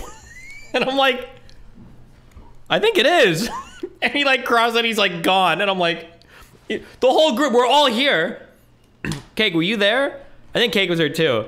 We're all of us are like here, like standing here. The whole group is here, and he just ran away. When was this? This was like 2 or 3 Twitch content. I don't know. It was a while ago. Oh my God. Is that not a meme story? No, that's a real story. Cake was with us. He can confirm. Dan, I think Dan might have been with us too. Aaron might have been with us too. I don't remember who was with us, but or that might have been 2019. It might have been Melina. It's not what some girl I was with. They're all the same to me at this point. Just kidding. Don't make those jokes. I will ban you for ironic misogyny or unironic misogyny. Don't make them. I'm looking out for them right now. We're not doing misogyny here. We love women. Hey, if you're a woman and you're watching the stream right now, tell your women friends to watch the stream because we love and respect and cherish women on this stream. Okay? We do. Do not make anti-women jokes, ironically or unironically. We don't do that anymore, ever. When are you banning cooming to women just existing? There is now a soft ban in place on that. Don't do that either. It's weird. Unless they're specifically displaying themselves in a sexual context. Do not coom to them or make cooming things, okay? 5'7" isn't so bad, right, guys? Depends on how 5'7" you are. I'm 5'8". I'm really 5'8", though. I'm a strong 5'8". You know how I know I'm a strong 5'8"? Because I'm taller than every 5'9" and 5'10" guy I've ever met, okay? So it depends on what kind of 5'7" guy you are, all right? There's a lot of inflation going on, a lot of conversion problems going on with male height, I've noticed, when I'm meeting a lot of people. A lot of 5'10" and 5'9" guys that are suspiciously my height or shorter. I don't know why or how that happens, but be careful. Hot, you know? And they were so intimidated. Like, I wanted to get more French fries or some shit or more ketchup. And they were like, no, dude, and they were all like intimidated by the bar. And I was like, what the fuck is wrong with you? Is he trying to make it, have I watched this before? Is he trying to make it sound like he went up and he ordered from a scary bartender? What? And I just like walked up. I think we watched this a long time ago. It was very Twitch dude moment. I was like, what the fuck is wrong with these people? I definitely don't remember that. All right, well, you don't remember. Okay, it's fine. It's just something I noticed from the other dudes, and I was like, what is wrong with these guys? He's so alpha. Does anybody have a thing where he said he went to like all 3 military schools and was like boxing and playing hockey like almost professionally? Does anybody I'm sorry, dude. We've got... Well, LA Hot is pretty hot, so let's be honest here. Yeah. Oh, it was an attractive bartender. I think she looked like Scarlett Johansson. Remember to hit that like and subscribe, and don't forget the notification.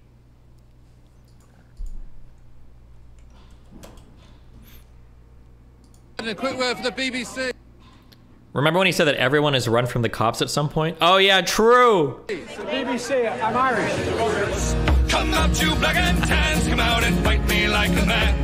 Show your white value and medals down in Flanders. Show her how the IRA made you run like hell away from the green and lovely lanes of killer. Oh my god. Do you remember? Okay, this is the last Mike meme. This is for real the last Mike meme, and then we're done. Do you remember when Hassan was taking part of that hashtag day off Twitch? And Mike decided to stream that day for like 12 hours? He was an actual scab. He actually scabbed so hard. And the thing that made it so funny was that Mike got in huge trouble. He got banned from Twitch for a day because he actually leaked his own. There was a scab list of airline pilots. Back in December 2020, Mike, this is the whole thread. Oh my God, I was such a good tweeter. Hold on, I think I documented all of this. Back in December of 2020, Mike from PA was banned by Twitch for posting about and celebrating a docs list of scabs in the airline industry. I blurred the names out, he did not. He's describing scabbing in the past as a grave moral wrong.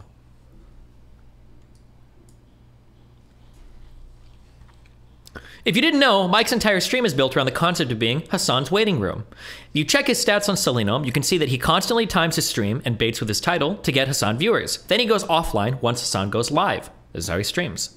Oh, you can see here, it's a comparison of when his stream goes offline versus when Hassan's comes online. Hold on. I don't know if I'll wait for these pictures. Fuck, I can't. But you can tell on here, you can see that like he goes live, he gets some viewers, and then as soon as Hassan goes live, he cuts his stream. So you can see here, he goes live, he's picking up viewers, and then Hassan goes live, he cuts his stream. Well, what did Mike do when Hassan wasn't going to stream during the day off? He decides to not only stream, but stream even longer than usual, trying to capitalize on all of Hassan's viewers that aren't able to watch him. This is literally the pinnacle of scabbish behavior. Fuck, this takes so long to load. Oh, this is the 3rd of September last year. It is almost our anniversary. What's a scab? A scab is somebody that works during when other workers are on strike, basically. So if you're trying to be on strike and then other people are working, they're fucking your strike up. Oh, so here you go. So you can see that, like, normally he's streaming for... Ooh, it's hard to tell. He'll normally cut his stream off, like, towards the middle of the day here, I guess.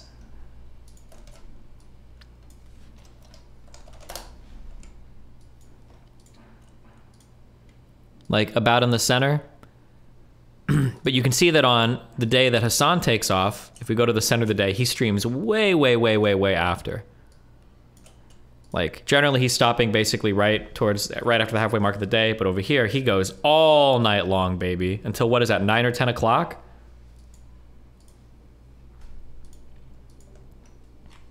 Just another data point. It's funny because he started later than normal, and it's one of the only times he streamed longer than 4 to 5 hours. He's literally soaking up all the extra viewership while Hassan is not streaming an actual scab.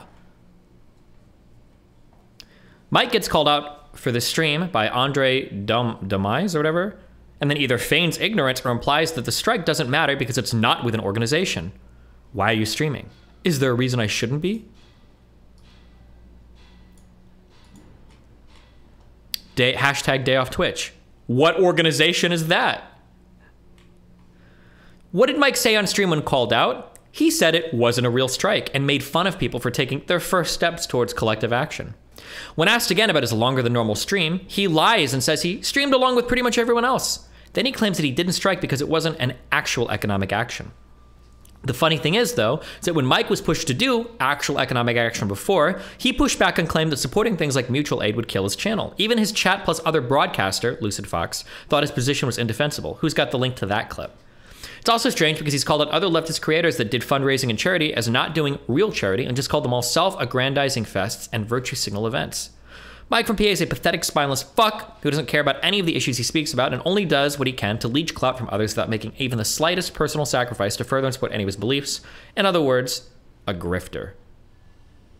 True. Absolutely true. Good Twitter recap. Wait, where's the Lucid Fox clip? Give me that one. That'll be our last one. Involved in the process. Seems like that might be more fruitful than having another one of these discussions that does nothing. Okay. The reason why people organize around presidential elections is because they get tens of billions of dollars of free media. It's a unifying election that everybody in the entire country knows about, and it gives us a common language that we can reach more and more people.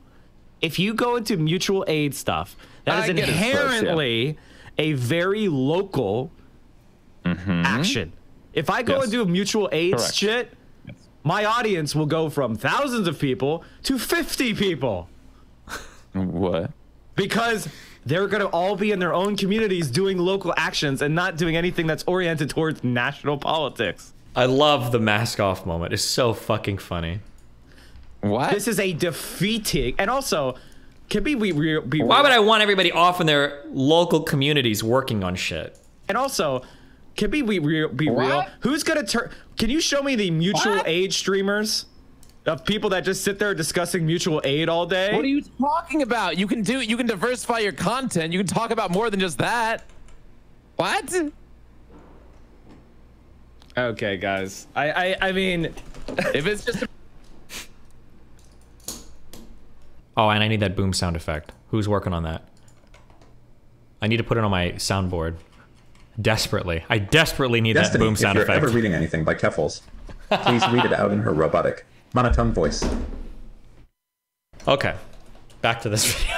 Exactly the same as the one he made about Sophie. It's also absolutely ridiculous that he rambles on about Kira just being close to people for clout as well, because he is absolutely close to Vorsh and Destiny for clout too. Like, come on, man.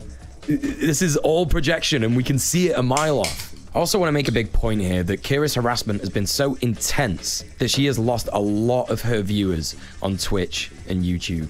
Despite the constant barrage of harassment. That's not why she's lost viewers. He's such a liar. What a Weasley little liar. Wait, hold on. I just want to spell this. What a Weasley little liar, dude. Somebody tell him he's still lying. harassment that she gets doing her job on a daily, no, hourly basis. She has been steadfast in her left-wing opinions, and she is always doing her best to unlearn the harmful behaviors that she had in the past.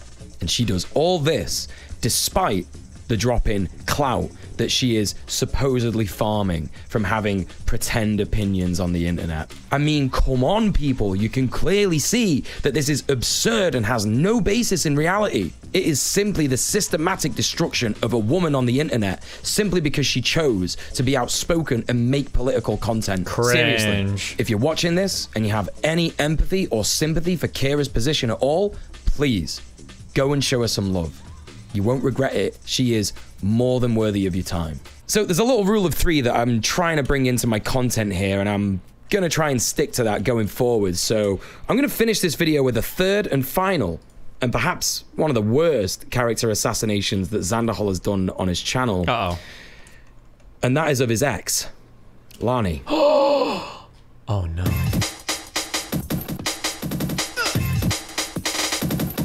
Not Lani. Oh boy, this is a lot. Strap in, everybody.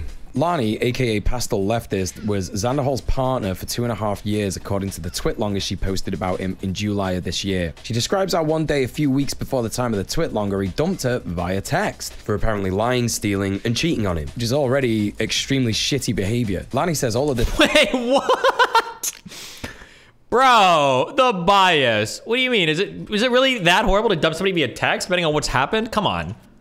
This is completely untrue and has no idea where he got all this stuff from, but thinks it might be because a car was broken into one time and all that the people who stole stuff left was his debit card, which she already had permission to use to buy groceries and stuff like that. Lani also goes on to say that Xanderhal has refused to talk to him about any of this and claims that she was a master manipulator, also implying that she sold all the stuff that was stolen from her car for drugs. He demanded that she come home from work and pack all of her stuff, including her 13-year-old cat, into her Ford Focus and leave immediately, which is of course an absurd thing to ask someone on such short notice. She had to move out and couch surf and sleep in her car for a few weeks before she could finally go home, when she realized her room had been trashed and Xanderhal had left with her cat to go and live back at his mum's house. So she moved back into their old apartment and was obviously trying to deal with this sudden shakeup in her life, her happiness, her security, when Xan the man shows up without her cat and told her he was ending the tenancy on the apartment and she needed to move out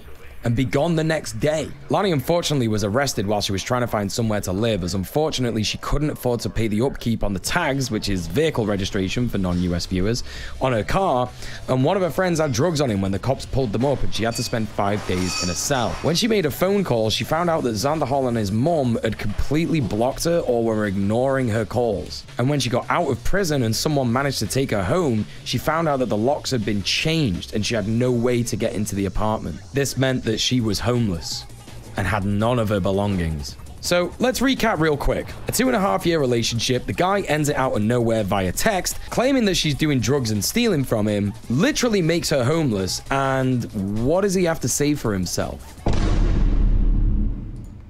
First things first, gang. I just want to say that making content about your breakup is an extremely ghoulish thing to do. Okay, like making a tweet, going off on a Facebook post, or even an Instagram story is kind of a normal human thing to do. But a 50-minute YouTube video. Not just a 50-minute YouTube video, a 50-minute YouTube video where he is trying to say that he made her homeless for a good reason, and that she had tried to frame him, and that he was trying to debunk some kind of conspiracy against him. So my policy on this is like, once things are public, they're public, and you kind of have to deal with it publicly. It sucks to like be public about like breakups and shit like that. Like I agree, that's annoying, but like if it's already ultra public, you kind of have to like address it publicly. By that point, it's like, this is why I've said this before. I get a little bit irritated when streamers are like, oh, like you guys are so parasocial, blah, blah, blah. It's like, well, hold on. Well, if you've like built this whole relationship out in like a parasocial way, such that like people are watching your stream shit all the time, of course, people are going to be invested in the outcomes of what's going on. Like that's just, you've built it into it. And the Lani Xanderhal shit was obviously very public. So I think it's pretty reasonable that it's going to be addressed in a public manner. This man is insufferable. One thing I've learned from my time as a leftist and doing actual activism out in the real world is it does not matter how much of a piece of shit someone can be. They deserve, at the very least, the basic human rights that every human being deserves. Food, clothing, housing, healthcare. Xanderhal reaching so far into the depths of his cruelty to render his partner homeless is just something that is so sickening to me from so many different angles. It was genuinely hard for me to go through this video, just seeing how smug and comfortable he is, all the while safe in the knowledge that he is going to be fine and his ex-partner is going through one of the worst times of her life. He starts off in this video by saying that early in the relationship, when he moved in with her, they had a trad-con relationship. Now, for those of you that don't know what this is, this means that this is where the man does all the money making and the woman does all the chores around the house, the cooking, the cleaning, something that's known as reproductive labor, because it's normally women in society that have done this thanks to the patriarchy. This is just like a kind of gross dynamic where he has all the power to begin with. But wait, hold on. It sounds like they agreed to it, though. It's okay if you agreed to it. I've never heard that term before, reproductive labor, but okay. But Jesus, whatever. Okay. I gotta say, if a couple consents to this and it's something that they're both happy with, then that's absolutely fine. Like, if you have a trad-con relationship like this, at least and admits you're both safe in the knowledge that you are fine with it and you do not feel oppressed by this, cool, go for it, go for your life. Who am I to say what's right and wrong in a person's relationship? If that works for you, cool. But it does not sound like Xanderhal had a very good knowledge of boundaries and consent when it came to this kind of relationship.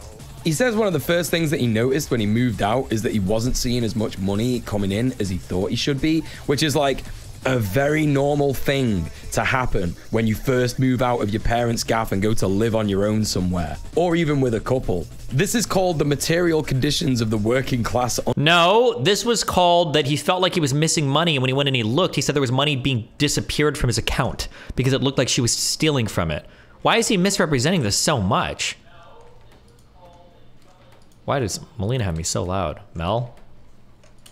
Under capitalism, Xanderhal, and I advise you to do some research on it. Of course, it's an incredibly upsetting reality check that someone like Lani understood a lot more than Xanderhal because she has more life experience than him, being an older person than him. So of course, I also like how I'm gonna make an accusation here that's totally baseless, and I'm gonna admit that it's totally baseless.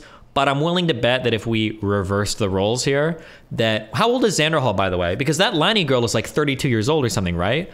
I think there's a 10-year age gap between the two. I wonder if that age gap was reversed, if this guy'd be saying like, a little bit sus that he's dating somebody so young. I really wonder, you know, but...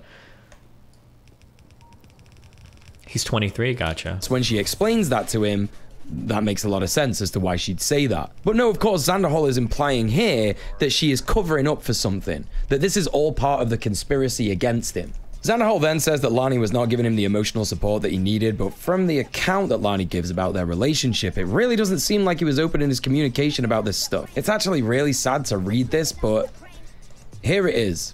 I'll admit that since I started working outside the house, I haven't been as good of a girlfriend to Alex as I'd been in the 2 years prior. During the 2 years of COVID, I was home all the time, constantly available and on call to help with anything he needed. I was mostly happy, but I told him many times about how I felt lonely a lot of the time. Alex is a lot better at talking about himself than he is at listening, and most days he would hardly come out of his room. When I started working again and I made some friends, I stopped being home as often, which made me happier but him miserable. I should have tried harder to find a healthy balance we could both feel good about, but I don't feel like I deserve to have my cat and everything I own taken from me. So it kind of sounds like they came across a very normal problem that happens in relationships that's basically down to toxic masculinity preventing men from asking. Bro, you're reading so hard.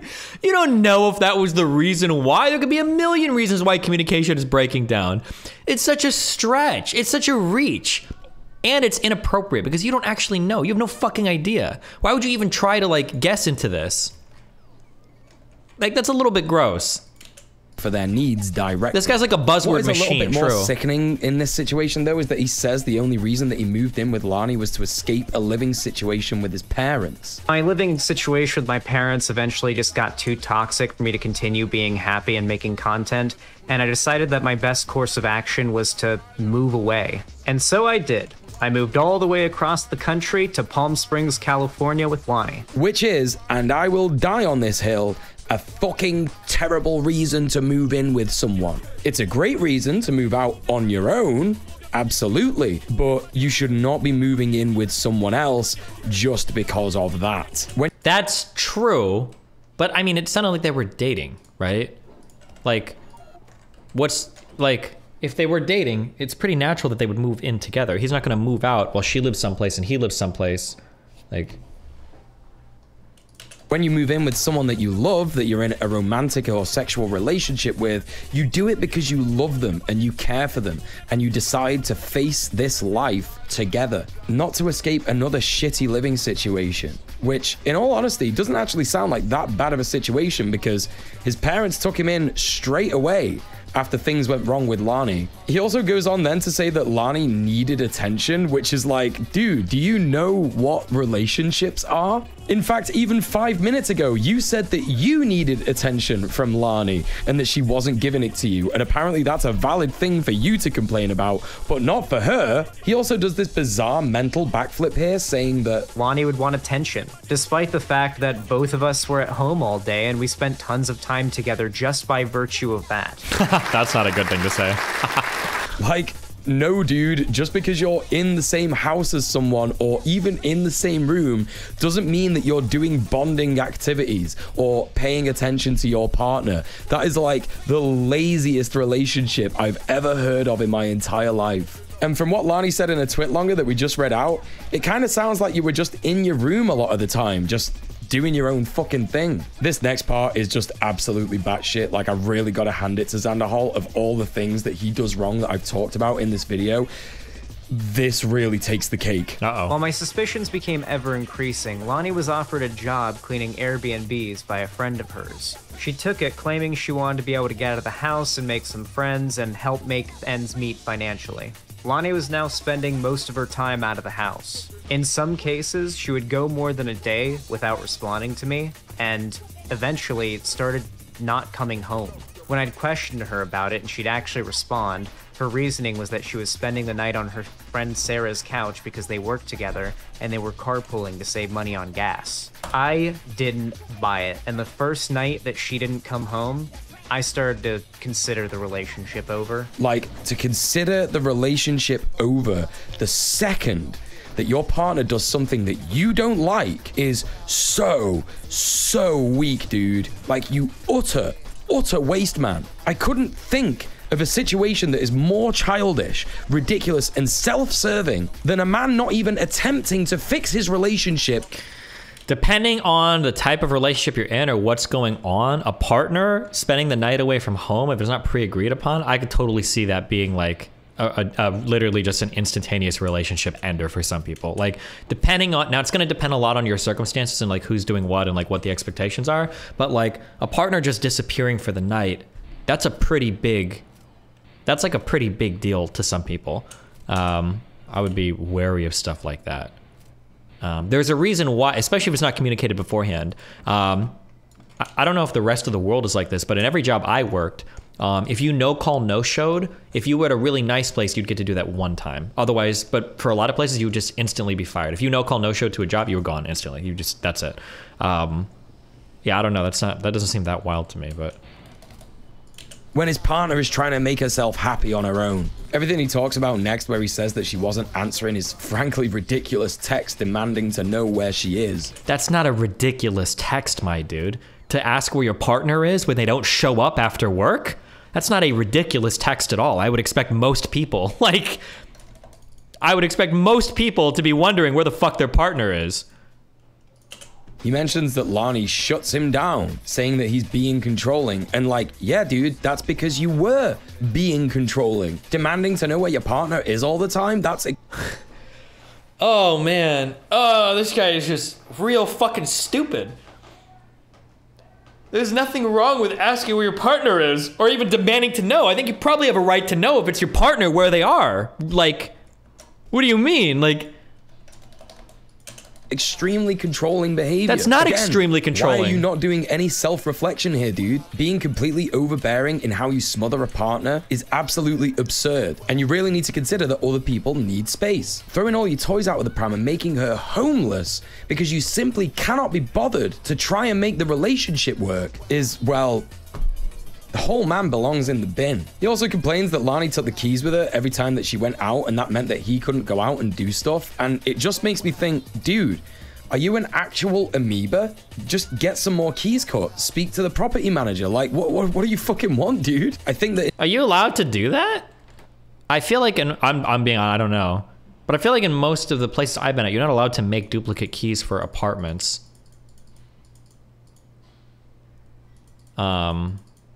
At least I've never seen that before, but you could maybe ask for another set of keys, but now it depends on if your partner is on the lease or not, probably, right? In listening to all this and understanding what's happened here, I've come to the conclusion that Xanderhal made a huge mistake that a lot of people do when they look for a relationship, and that is that he wasn't looking for a partner, he was looking for a mother. This kind of makes sense when Xanderhal talks about the stresses that he had living with his mum. Bro, this is actually some cringe wild shit. This guy's like actually a piece of shit. He's like it's like the opposite of like the toxic masculinity person. This is like the toxic femininity shit, where he's like just making these insane stretches, these insane reaches, these huge judgments, and he really has no fucking idea. He just doesn't know. I can actually relate to it a lot, and I did used to exhibit a lot of the same harmful behaviors that he did in like overbearing, needing to know where your partner is all the time, thinking that they're like lying and cheating on you and stuff like that. But my dude, that is a trauma response. And to be fair to myself, I never fucking made anyone homeless. Just to be clear, me and Melina, who are in an open relationship, we can't do that. We wouldn't do that. If I went to sleep and Melina didn't show up some night, I would think that something is really wrong. And I'm pretty sure she would think the same thing. We're literally open. Like, the idea that he thinks that it's controlling to know where the fuck your partner is, it's just such a wild, insane fucking thing to think. I don't think in any household, or if your parents, if you left home and you didn't say anything, your parents would wonder where you were. If you lived with a partner, they'd wonder where you were. If you... it's such a bizarro thing for this guy to say. Ever made a fucking 50-minute rant video on why doing that was a good thing to do. And this next bit just... ew. She would constantly use my card to order Grubhub and Uber Eats to places she was cleaning for lunch instead of packing some of the fresh food that she had bought that was in our fridge and going bad. She would also constantly leave half-eaten food just sitting on the counter to go bad. She wouldn't even bother just throwing it in the fridge to let it be good for later. I can't stand people who call themselves leftists and do not understand that people do not want to do reproductive labor. Dude. This is some brain rot shit. Like, this guy's brain is rotted. He's learned so many buzzwords. I always say this, and I'm gonna keep saying this, and I encourage you guys to do this. I did this a few times when I was debating Richard about the, how am I running out of energy all the time? About the Nazi shit. And every now and then it's good to take a step back and like have like a macro analysis of like what the fuck is going on right now in my life, in this argument, in this debate, and what I'm standing for, what I think of. It's always gonna take a step back and look, am I losing the plot? I'll do this in the middle of debates sometimes where I try to refocus or ask what are we arguing about or whatever. It seems like I'm being passive aggressive. I'm not being passive aggressive. I'm just genuinely trying to figure out what's going on. I think this guy probably needs to step back and do that. Like, when you get to the point to where you're arguing that like, well, I can't pack food even though it would save me money, because that's reproductive labor, which is a vestige of the patriarch, which is actually an oppressive structure that capitalism reinforces us with and makes it so that I can only order Grubhub. Like, you, at some point you gotta say like, okay, hold on. What the fuck are you talking about? What is wrong with you, okay?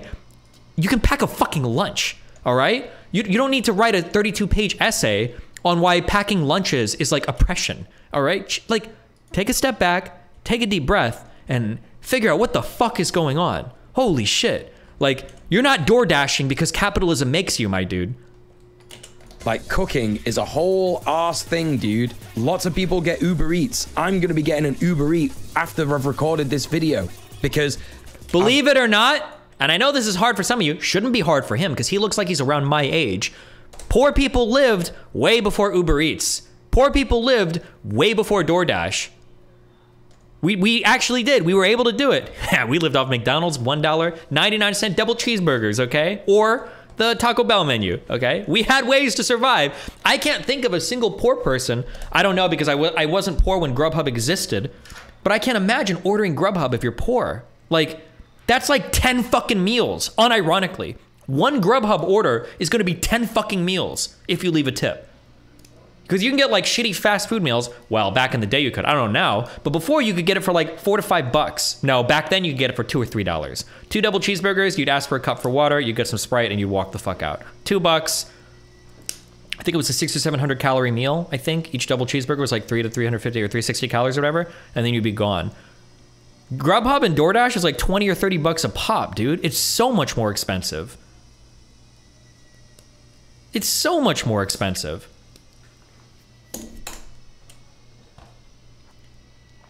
Got no energy to cook. And bear in mind, Lani, again, as he admits, was the entire trad wife ideal. So she was doing all the reproductive labor, she was going out doing a job, and she was trying to socialize. He complains that all the food in the fridge would go back. Reproductive labor is not that hard. It's just often unappreciated. And it can leave the woman fucked in the case of a divorce where she now has no marketable skills. But it's not like it's impossibly difficult. They have no kids. They don't have fucking children. Keeping the house clean is not that difficult when it's just 2 adults. Even if it's with a dirty adult. If that's your full-time job, it's not that hard.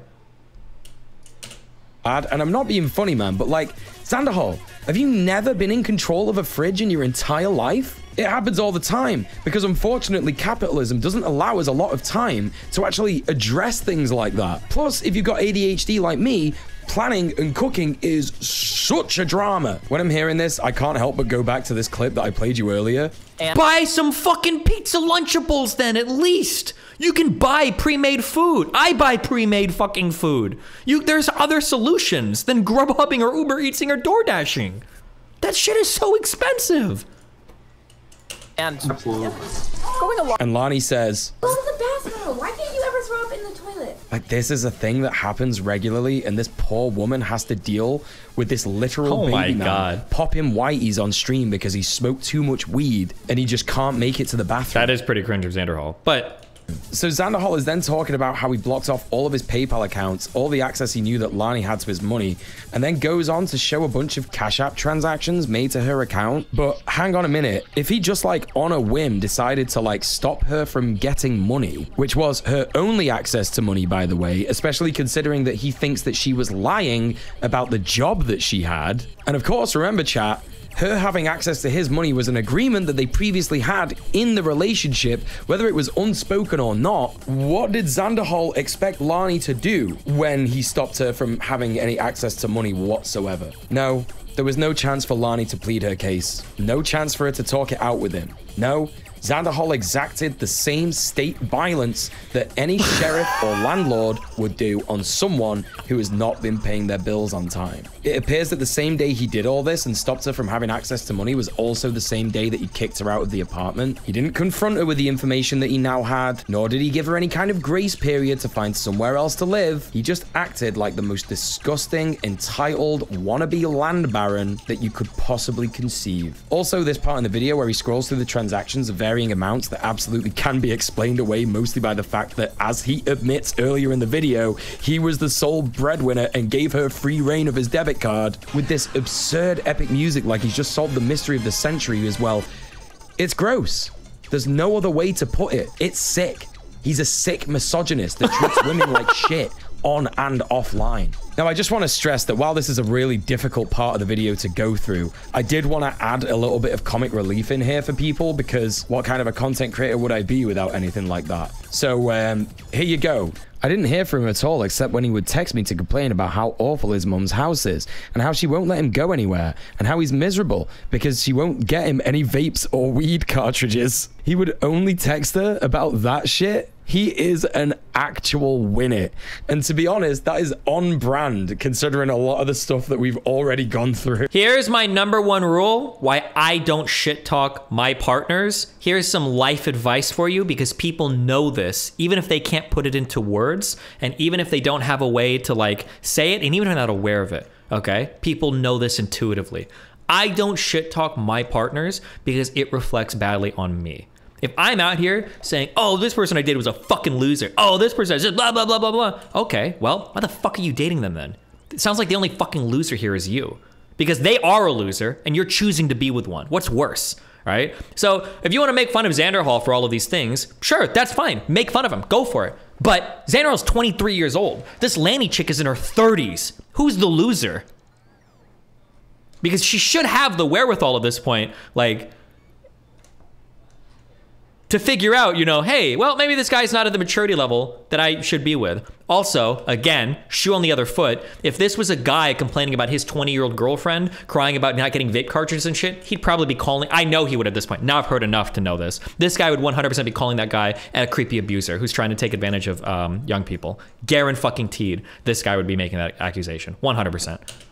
Anyway, let's dive back into this cesspit. When Zan talks about Emily, the friend that Lani had who fell out with her and apparently exposed her gambling and meth problem, I'm skeptical at best. This is a man who's shown his ass regarding how he makes things up about women who he doesn't like so often that you'd have to forgive me that I'm doubtful even in the existence of this person. But let's do a Debate Brew classic and play devil's advocate. I'm sure all of them are here.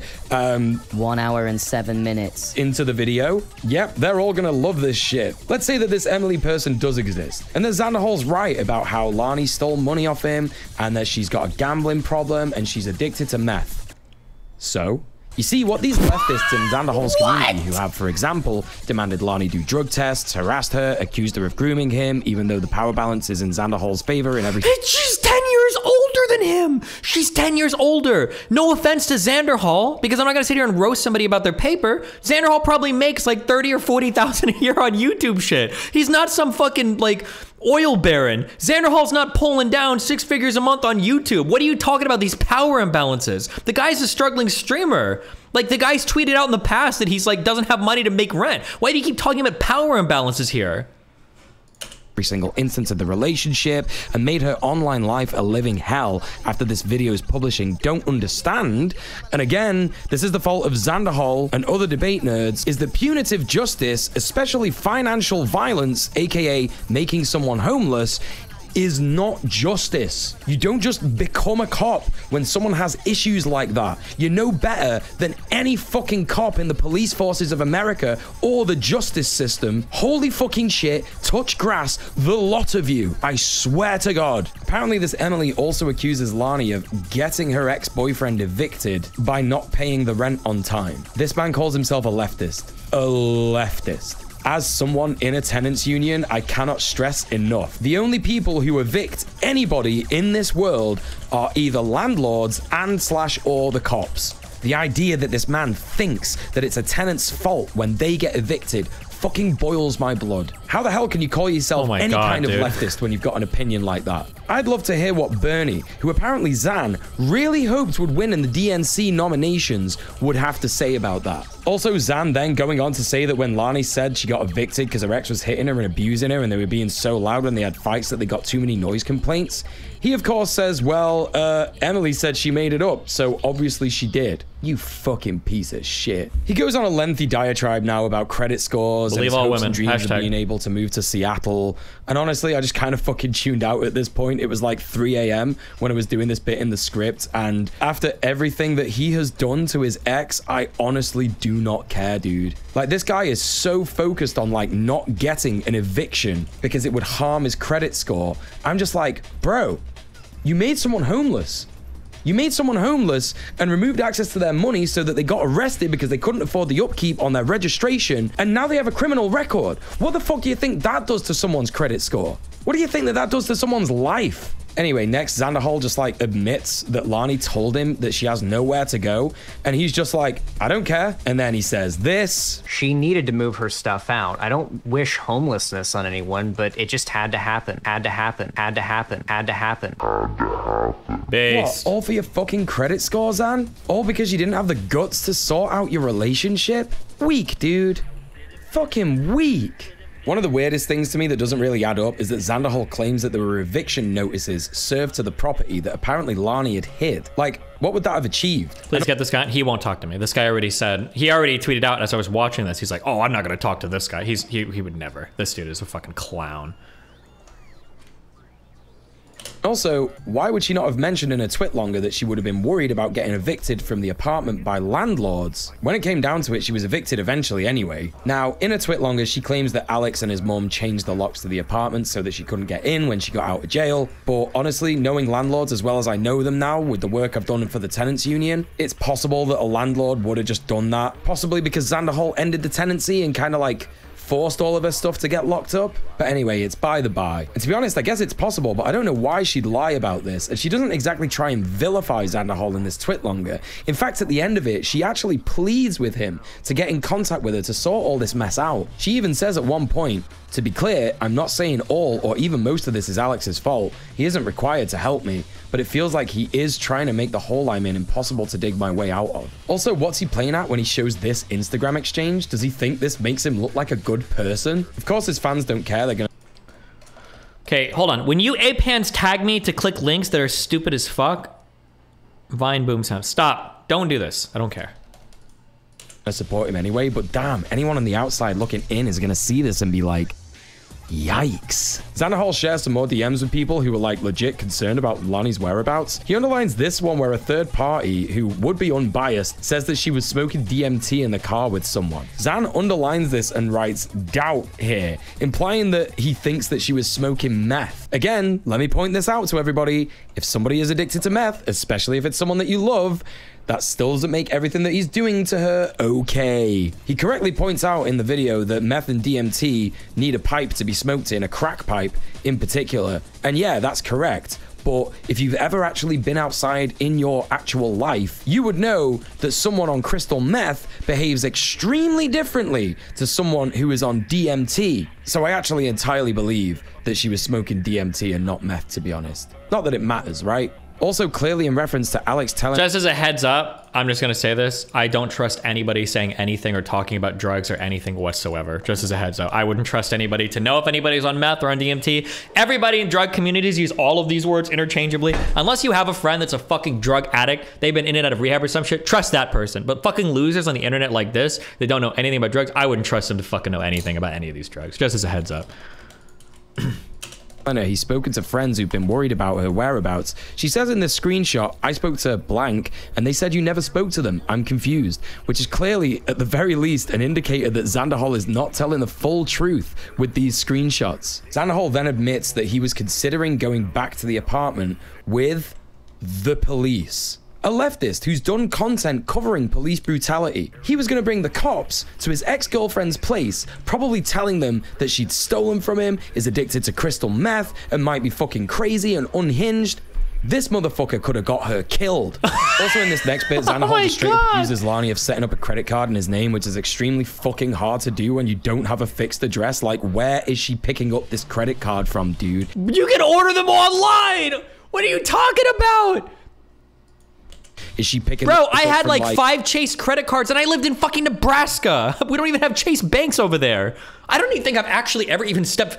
I've actually used Chase cards for the better part of the last 5 years. Hundreds of thousands of rewards points. I booked my flights. I don't think I've ever been inside a Chase bank in my entire life. Ever. They're blue. That's all I know. I've never been in a Chase bank in my life. Like the car park where she's sleeping in her car. One of the first things that he says in this video is that he noticed that money was getting drained out of his PayPal account to an unknown source, and that he didn't believe Lani when she said that he might have got hacked. But I've had my PayPal hacked before. A literal Russian child hacked my fucking PayPal in 2014 because I didn't know what I was doing. The little shit used it to pay for gaming subscriptions. It was extremely funny. And in fact, when I contacted PayPal, they sorted it all out immediately. It was pretty fucking good, to be honest. But what I'm trying to point out with this anecdote anecdote is that actually it's entirely possible that someone could have stolen Xanderhal's identity and taken out a credit card in his name, not just Lani. Next is more unfounded accusations that she was done by the cops for meth. And I gotta say, sharing someone's police report, even though it is public information, as he rightly points out in the video, is just a weird fucking thing to do. It's like being like, here is the official thing that says that my ex is a bad person. Anyway, he says that in the police report that she was definitely done for methamphetamine. Now, look at these police reports. It doesn't say anywhere here that she was done for meth. It says that she was done for being in possession of a controlled substance. You do know what a controlled substance is, don't you, Xanderhal? Many things. But no, Xan the man needs you to think that it is meth. You know, the bad drug that all the crazy, unhinged druggies do. All the crazy, unhinged druggies that steal things and hurt people and rob people and rape people. Just so they can get their fix. And making out that Lani is a person like that would fit his narrative pretty conveniently, wouldn't you say? Xanderhal then tells us that he went back to the apartment while she was in jail and is delighted to tell us that it looked like the aftermath of a frat house party. I'm pretty fucking sure that Xanderhal... She literally admitted to the meth thing, I thought, but okay. Paul didn't go to college, so I don't know how he knows what an actual frat house party is, but anyway, that's by the by. And to be honest, if I'd have gone through the shit that Lani had gone through, I would not have an incentive to clean up that house. I would be fucking devastated. I'd probably spend a lot of time just like in bed. Hell, I find it hard enough to clean my house in general with fucking ADHD. And trust me, having ADHD and OCD is a fucking trip. Oh my God. So next he says that he... Wait, real quick. If I do power armor and a thruster suit, does the power armor have life support in it? Or does only the thruster suit have life support in it? Do I need to put a life support thing in the power armor or what?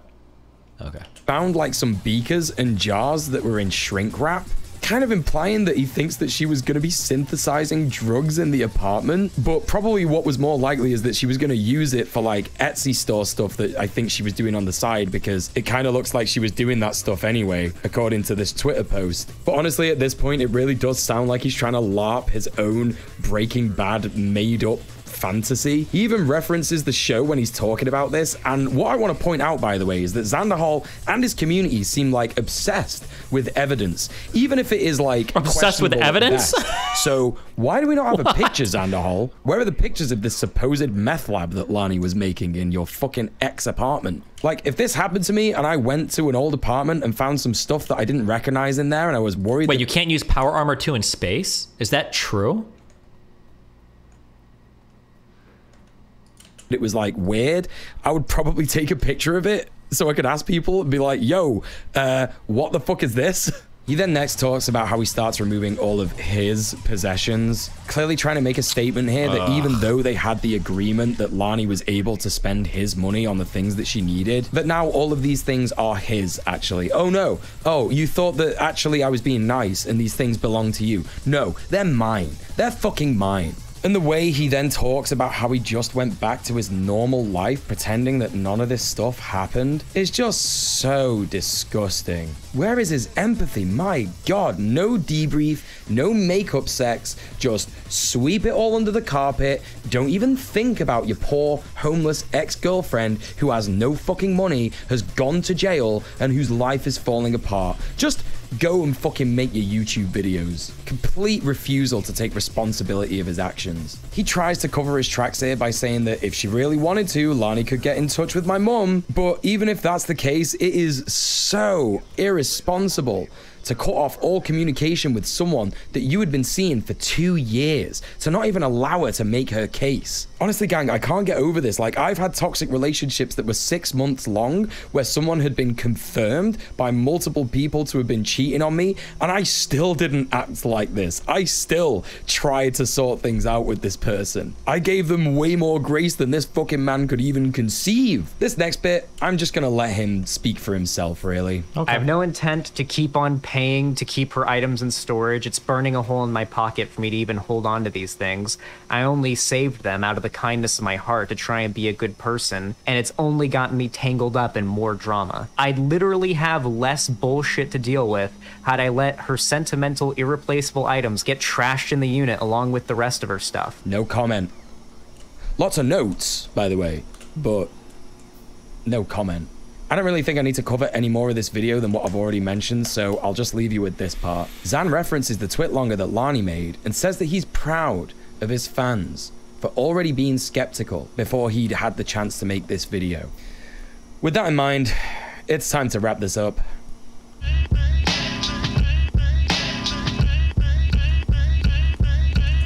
The long and short of this stuff is that Xanderhal has fostered a community of liberal toxic masculinity. No one here is listening to the victim. No one at all actually even understands that Lani is a victim. Nor do they understand that Sophie or Kira or the woke scolds that he talked about are also victims. They actually believe that Xanderhal is the victim in all of these situations, despite him having all the power in the situation with Lani and his fans being predispositioned to support him in the case of Sophie, Kira, and the quote-unquote woke scolds. In the situation with Lani, he is your traditionally toxically masculine, head of the household manly man. His community clearly have a sheer lack of understanding of material conditions, human rights, drug use, state violence, and financial violence. Not to mention homelessness, which is a clear indication that he doesn't educate his community on those things. And the fact that he called his video on his breakup debunking the allegations against me sort of implies that there's a conspiracy against him. This is a narrative that he falls back on a lot in his attack hit pieces on people like Sophie and Kira. I imagine he thinks this conspiracy exists because of all the other people on the online left who dislike him for fairly credible reasons. All the things I've mentioned in this video,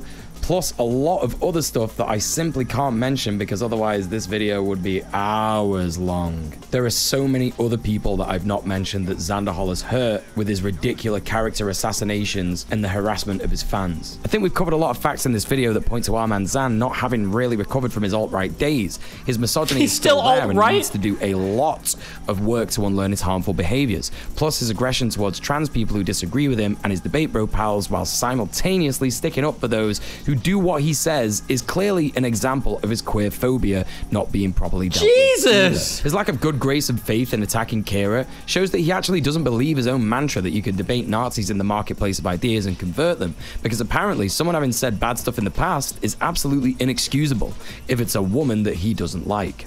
When Xan attacks people he doesn't like, there's a whole lot of projection going on. He calls Kira a terrible person who doesn't deserve redemption from her days as an alt-writer. He says that Sophie might have some good political opinions, but she's a terrible person. He calls Lani a master manipulator and implies that she was a terrible partner. He says that woke scolds are mentally ill people who need validation from the internet because they never go outside. These are all things that could be applied to Xanderhal himself. All this, coupled with a refusal to self-reflect, simply means that he's a narrow-minded man who's stuck in his own bizarre world of failed Minecraft YouTuber dreams and mummy issues. And it's sad. Lots of people like Xanderhal because, like his debate bro friends, they offer a window into politics where you don't actually have to do anything, except for what the system says you can already do, and this makes them feel like they're making a difference in a world that they correctly know is bad. He reinforces the belief that you can change the system from within the system. And people love that. Because people with privilege and comfort don't want to do anything other than what they already do. They don't want to change their mind too much. They enjoy the cruelty and puritanical cult-like behavior that's encouraged in white Western colonial society. Just as a heads up, he has this analysis completely backwards. The reason why people don't like it when you say you can work within the system is because that means that you have the capability to make change, which means that if change isn't happening, you have the responsibility or some shared responsibility for why the world is the way that it is. Nobody likes that. Whether you're talking about far right people that blame, you know, the Jews or whatever, or you're talking about far left people that blame capitalism, there's a very nice and comforting feeling in knowing that the world is eternally fucked, and it's because of powers that are way larger and way less dealable than anything else that you could ever imagine in life. There's always going to be a big guy pulling the, pulling the strings behind the curtain. You can never do anything about it. It's always too much. I think that's one of the reasons why those theories are so attractive, because there's so much you can externalize in terms of blame about the world. The idea that like, oh, well, people say to work within the system because they're privileged, bullshit. People that want to work outside of the system are the privileged ones. You're never going to go into some poor black neighborhood and hear them talking about fucking mutual aid or fucking trans GoFundMes on fucking Twitter. This is some shit that is exclusive to wealthy white people on the internet and will almost always be the case, because these like alternative like fucking anarcho whatever projects never do anything more than satiate the desires of like well-intended but ultimately uneducated white people on the internet that want to feel like they're saving the world, especially minorities. But He reinforces their prejudice and basically makes them feel like they're doing an activism, whereas really they just have posting disease, thinking that you can change the world with minimal online activity. It's arguable that Xanderhal does nothing for progress despite his progressive opinions about race, gender, and sexuality. The dogpiling he encourages on marginalized people pretty much cancels out the perceived good work that he does. But there's a reason for all this being the focus of the content. We already know he was struggling for money living out with Lani, and of course he knows that having centrist drama-based content is a lot more lucrative because, well, simply put, people are ghouls and they love that shit. The debate scene is something that reinforces this observation because people like Destiny and Vosh rake in sizable incomes. That's me. Paper-thin positions and wildly fluctuating moral compasses, which reinforce the biases of their mostly centrist neoliberal viewers. And people love the drama, the blood sport of the debate community. And ultimately, it doesn't get us anywhere. As mentioned earlier, there is no actual evidence that says that debate stops people from having bigoted opinions, nor does it stop them from hiding them. No, lots of people let those opinions out when somebody upsets them, as we've seen with our Zanny man.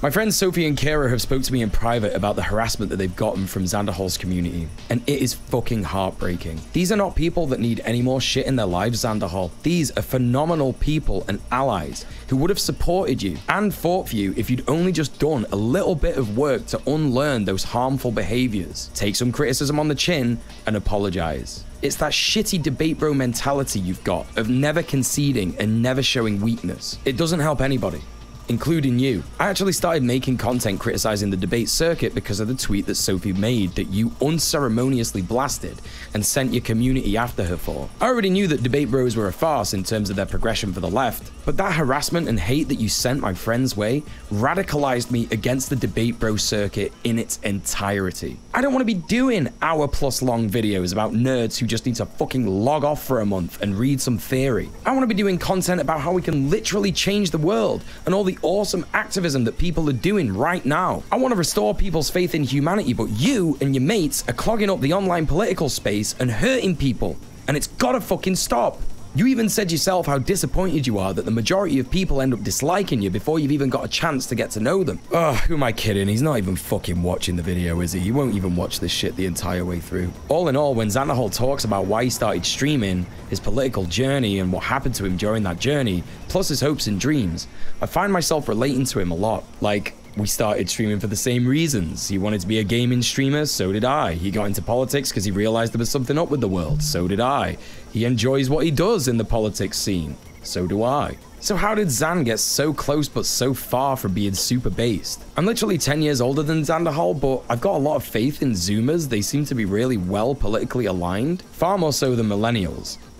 But with Xanderhal, I just feel this huge disappointment. This video isn't an attempt at cancellation because, hell, as we all know, that doesn't work. This is just to point out to everyone, including Xanderhal, that the debate bro circuit and debate culture as a whole has got some extremely harmful behaviors that need to stop. If you've been on the fence about Xanderhal, or even if you've been watching this whole thing, foaming at the mouth, raging that I dare criticize him, all I want is for you to consider what I've said. It doesn't matter in the long run if you change your minds, because I know that people are eventually going to move away from debate bro content. The world is changing in vast, phenomenal ways, and we're on the precipice of something amazing. And most people will forget all this drama content. They'll forget all the debate bros, all the drama channels, and communities will thrive and support each other under the worsening material conditions of global capitalism. There's so much more that you can use your online influence for. People are doing amazing things all across the world, and you could be covering that and giving hope to people. All I've seen in Xanderhal's comments over the last month of researching for this video is people complaining that the left is fracturing and nothing will get done while the left is always fighting like this. And well, that's just not true. Despite all this terminally online bullshit, people are making headway. People are waking up to the fact that their governments don't care about them. People are taking matters into their own hands and looking after each other. Xanderhal's audience and the entire debate bro audience are caught in a spiral of doomerism, but it could all change overnight. Just think about it. Seriously. Okay, will do. Once again, back is the incredible Jesus.